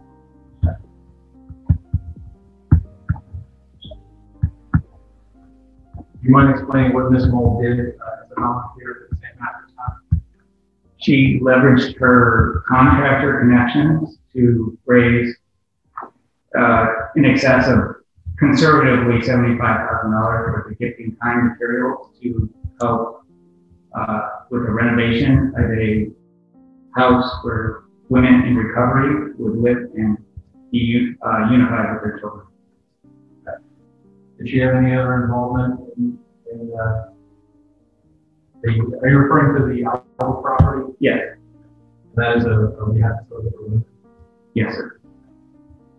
Did she have any other involvement other than raising approximately $75,000? She did, but that's the main one that I knew about. I think she was involved with helping in discipleship with the women, but I'm not that involved in the program.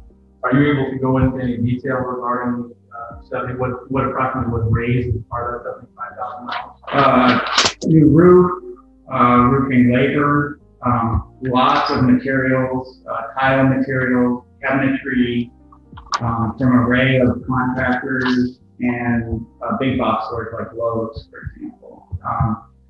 We bought a property that was really adjacent to our existing women's recovery program. We bought a property where the house was unfit for habitation, and we wanted to be able to expand our program.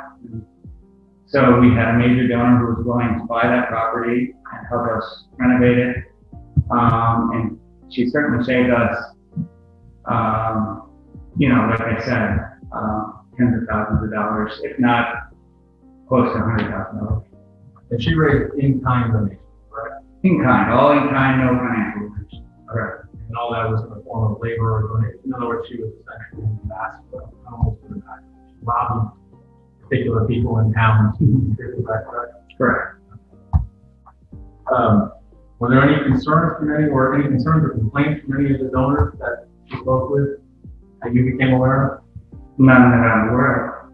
Any concerns from the St. Matthew's House about Ms. Mold's contributions or work as a volunteer? None that I know of. Thank you, sir. I don't have any further questions. Any state questions? Yes, Your Honor, thank you very much.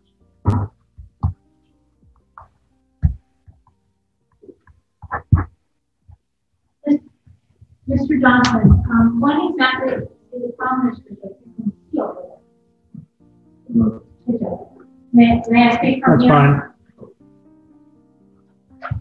You want to just pull the microphone a little closer just so Mr. Jolly can hear? Can you hear us, Mr. Jolly? Very good. Thank you, Your Honor. You made the podium a little lower. Better for me. That's just me. That's it. So, Mr. Johnson, you indicated there was a piece of property that was purchased by another donor. Is that what Jill's house is now? Jill's Place is a facility in Alva. That's a property that we acquired now about 4 years ago. There was an adjacent property to that, a 5-acre parcel that was purchased that had an existing house that was really unfit for habitation. And that is the property that was purchased by another person, correct? By a donor, yes. And who is that donor? Grounds, one moment, grounds, Relevancy? overall. I'd rather not say. Okay, did the donor request to remain anonymous? Yes, they did. Okay. So that said, once this purchase occurred, tell us how it was that the defendant became involved with fundraising for this project. Well, she had been coming to the Jill's Place. We had lunches in Naples where they're just worship lunches, and she heard about this property being purchased. And we knew that her talents were in some sort of contracting network. And she said she thought she could get some time. And so she started working with me and some of my colleagues in development to find specific materials for what we needed. For example, the first thing we changed, we changed with the roof. We took the roof off and put a new roof on. If I can just interrupt you, so you said that her talents were in fundraising. How is it that you knew her talent? Her talent was she had a network in contracting. And that's something she reported to you? I believe so, yeah. I believe she and her husband did some sort of contracting work. So you had no independent, pardon, I'm sorry, I spoke over you. So you had no independent knowledge that she had this particular talent in reaching out to contractors. That was something that her and or her husband conveyed to you? Other volunteers also told me that that was what her work was. Okay. Other women who came to this lunch, a lady who organized those lunches had also worked with her. Okay, and that was information that you had in addition to the information or the previous steps that you gave upon. Yes. So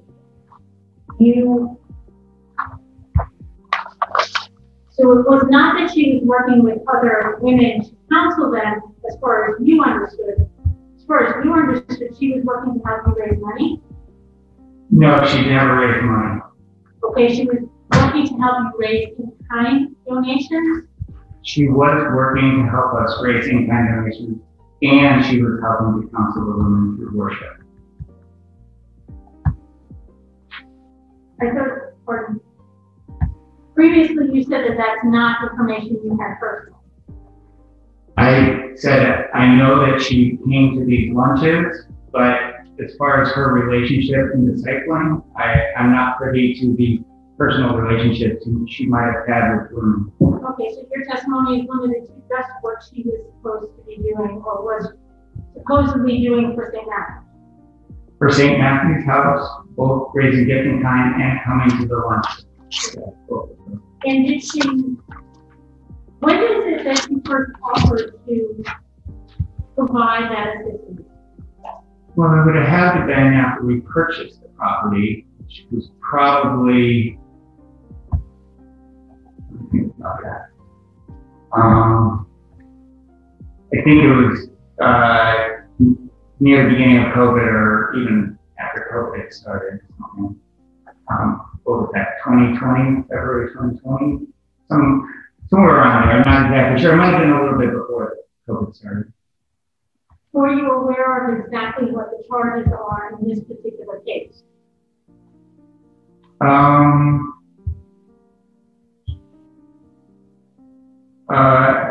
don't know if I could say I knew exactly. I knew there was theft involved. There were accusations of theft. I did know that. Did you know that there was an accusation and that the defendant has since entered a plea for exploitation of an elderly person? I didn't know that until later. When later did you know that? Or was it after 2020, February of 2020? I believe so, yeah. And you said that you knew about her previous conviction, is that correct? I don't know how much I knew about her previous conviction. I knew she was in legal trouble for that. That's about the extent to which I knew. Okay.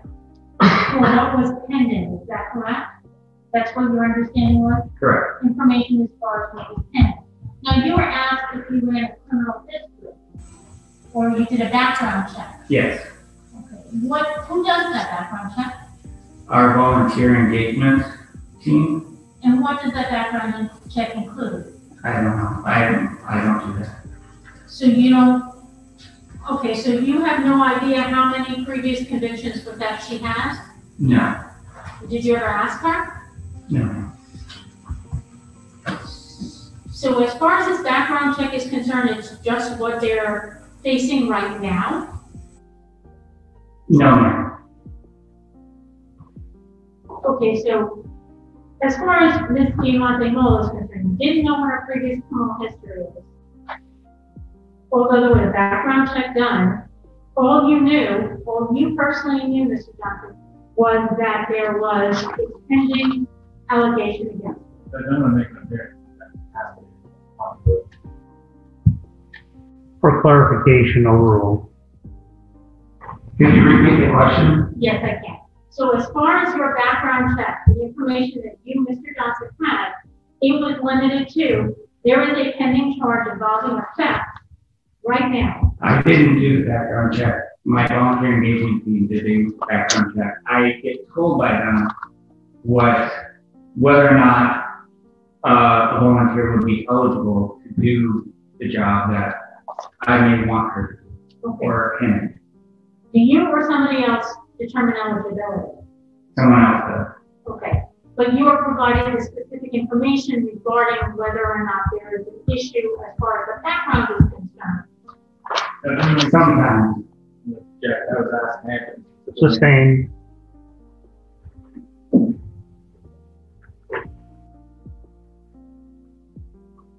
Did you ever have a conversation with her regarding these allegations?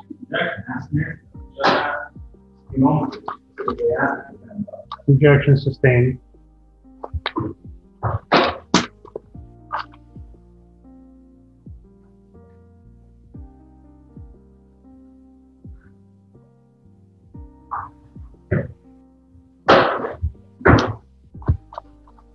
When was it that you learned how many previous convictions you had?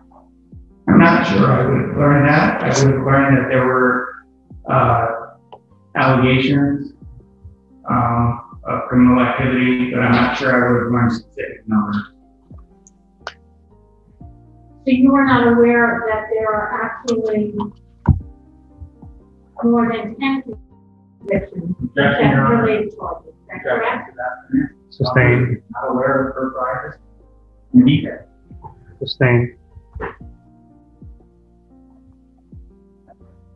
I have no further questions, Your Honor. Redirect? No, just read it. May I address the case? Yeah. Mr. Johnson, are you aware that there's a prior conviction or criminal offense to exclude someone from working the same act as yourself? No, we've got a lot of people who have criminal histories working in various capacities. Are you also aware that in addition to the in-kind donations that were made, is there any repurposing of prior sequels or things like that?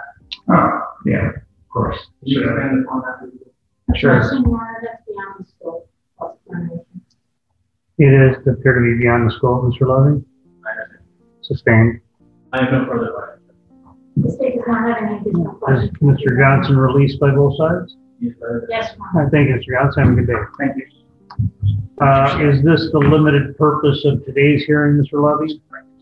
Yes, Judge, that was just, again, thank you, Your Honor, for accommodating testimony for witnesses that is not available. And to be clear, we have set the finish for the July date. Yes, sir. And how much time did we allocate for that? I believe Your Honor allocated the same amount of time as we originally had. All right, let me just confirm that now so that we leave with a clear understanding of what remains. One moment.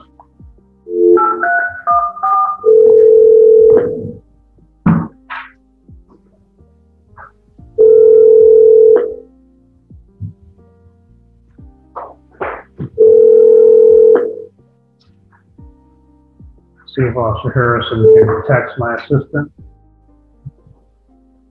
But while we wait for that, your understanding is 4 hours reserved when? July 20th. That's what your recollection is, Mr. Levy? Judge, I believe we're going to have 2 witnesses, potentially 3, witnesses today prior. Mr. Hoffman, I think, might have the motion to whether we need to double jeopardy. So we're ready for that. Starting on that point. No more motion. So, The only motion I was getting was, I don't know if I'm basically asking for it from below that. I'm sorry, that's not, that. Motion without requirement. That's it. and what's the length of the witnesses you intend to present, Mr. Levy?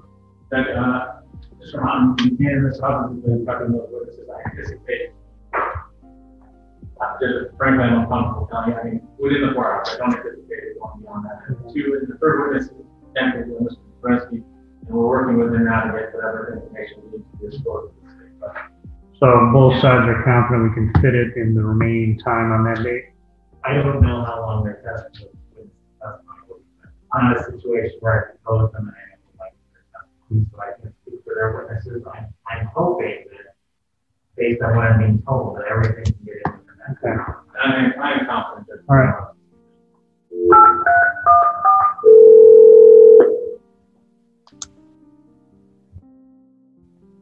Judge Manalich's office. Hello, Melissa. On the Diamante Mole case, I just wanted to confirm that I believe it's July 27. Sorry, July 20, that we have 4 hours reserved for the conclusion of this proceeding. Yes, it is scheduled for that afternoon. At 1 o'clock, 1:30? 1:30 for the entire afternoon. All right. Any other clarifications? You'll make arrangements for Mr. Jolly if he wishes to monitor or participate remotely, Mr. Simon and Horowitz? All right, and he's going to testify remotely? Yes, that was the plan. And there is no objection, Mr. Levy? No. All right. Any other details while I have my assistant on the line in order to finish the case? All right, then it remains as set for the remainder of the case. Thank you. All right, thank you. This matter is completed per day. Thank you, Your Honor. All right. Adjourn. There's one more case on the docket, William Cordova. Yes, there is actually. Okay, well, at this point, yeah, at this point, it's probably futile, I think. Okay. All right. So this was actually for imposition of sentence, if I recall. Yes, that is correct, Your Honor. I believe that the defense was going to ask for a continuance. Who is? The defense was going to ask for that be continued for 2 to 3 months. From today's date? That is my understanding, Your Honor. My understanding is that it was known that the witness had provided some testimony, and that testimony has not been concluded. All right, and the state does not object to that request? Correct. All right, and are you willing to address this in their absence based on apparently agreements that have been reached? Your Honor, I'm actually, as your clerk was kind enough to advise, I'm covering for Ms. Mason. I'm actually covering for somebody else, but I didn't want to have Ms. Mason spend time. Do you wish to reset it with my office arranging with Mr. Millinan to determine if there's been some confusion here? I think that would be prudent, Your Honor. Okay. And if it turns out that there in fact can be a stipulation, then we'll ask Mr. Millinan to.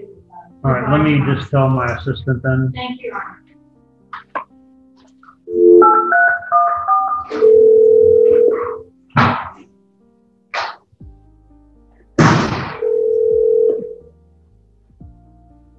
Judge Manalich's office. Melissa, there was one other case here, the Cordova case. That was for imposition of sentence. Mr. Millinan and Mr. Cordova were not seen today. However, Ms. Horowitz, on behalf of other assistant state attorneys, is indicating that there may be an agreement for that matter to be continued. However, given that we don't have the participants, what I'd like to do is on the court's initiative to have you reach out. And Ms. Horowitz, who would be the contact at state attorney? Would it be Ms. Brumley or Ms. Mason? It would actually be Ms. Brumley. So Melissa, on case number 17 CF 795, if you could reach out to Ms. Brumley and Mr. Millinan and indicate that the case was called as set today at 1:30, and to see if they wish to enter into an agreement as to whether the matter will be continued or have it set for another court date to address it. Thank you, Your Honor. Now, I do need to give it a control date for the clerk. Melissa, would you suggest perhaps on Friday? By then, we should have reached both sides, and we should be able to know what would be occurring. No, I wouldn't think that quickly. I would think maybe the next case management or next plea date, and then, let me see. Well, the only concern I had was whether we were in a bench warrant situation. It doesn't appear that that's... It doesn't, Your Honor, but we had anticipated counsel. Right. Defense being. So I would like to see if you could, let me give it as a control date, just for the clerk's purposes, whatever the next case management date is. Yeah, actually, I have it Thursday, don't I? Yeah, let me just set it, Melissa, let's see if they could address this at case management this Thursday. I know we've got a lot of cases, but I don't want to, you know, this needs to be addressed as serious charges, and we need not to lose track of it. On the 1:30 docket? Right. And the parties, either side or both, can appear remotely if they wish, obviously.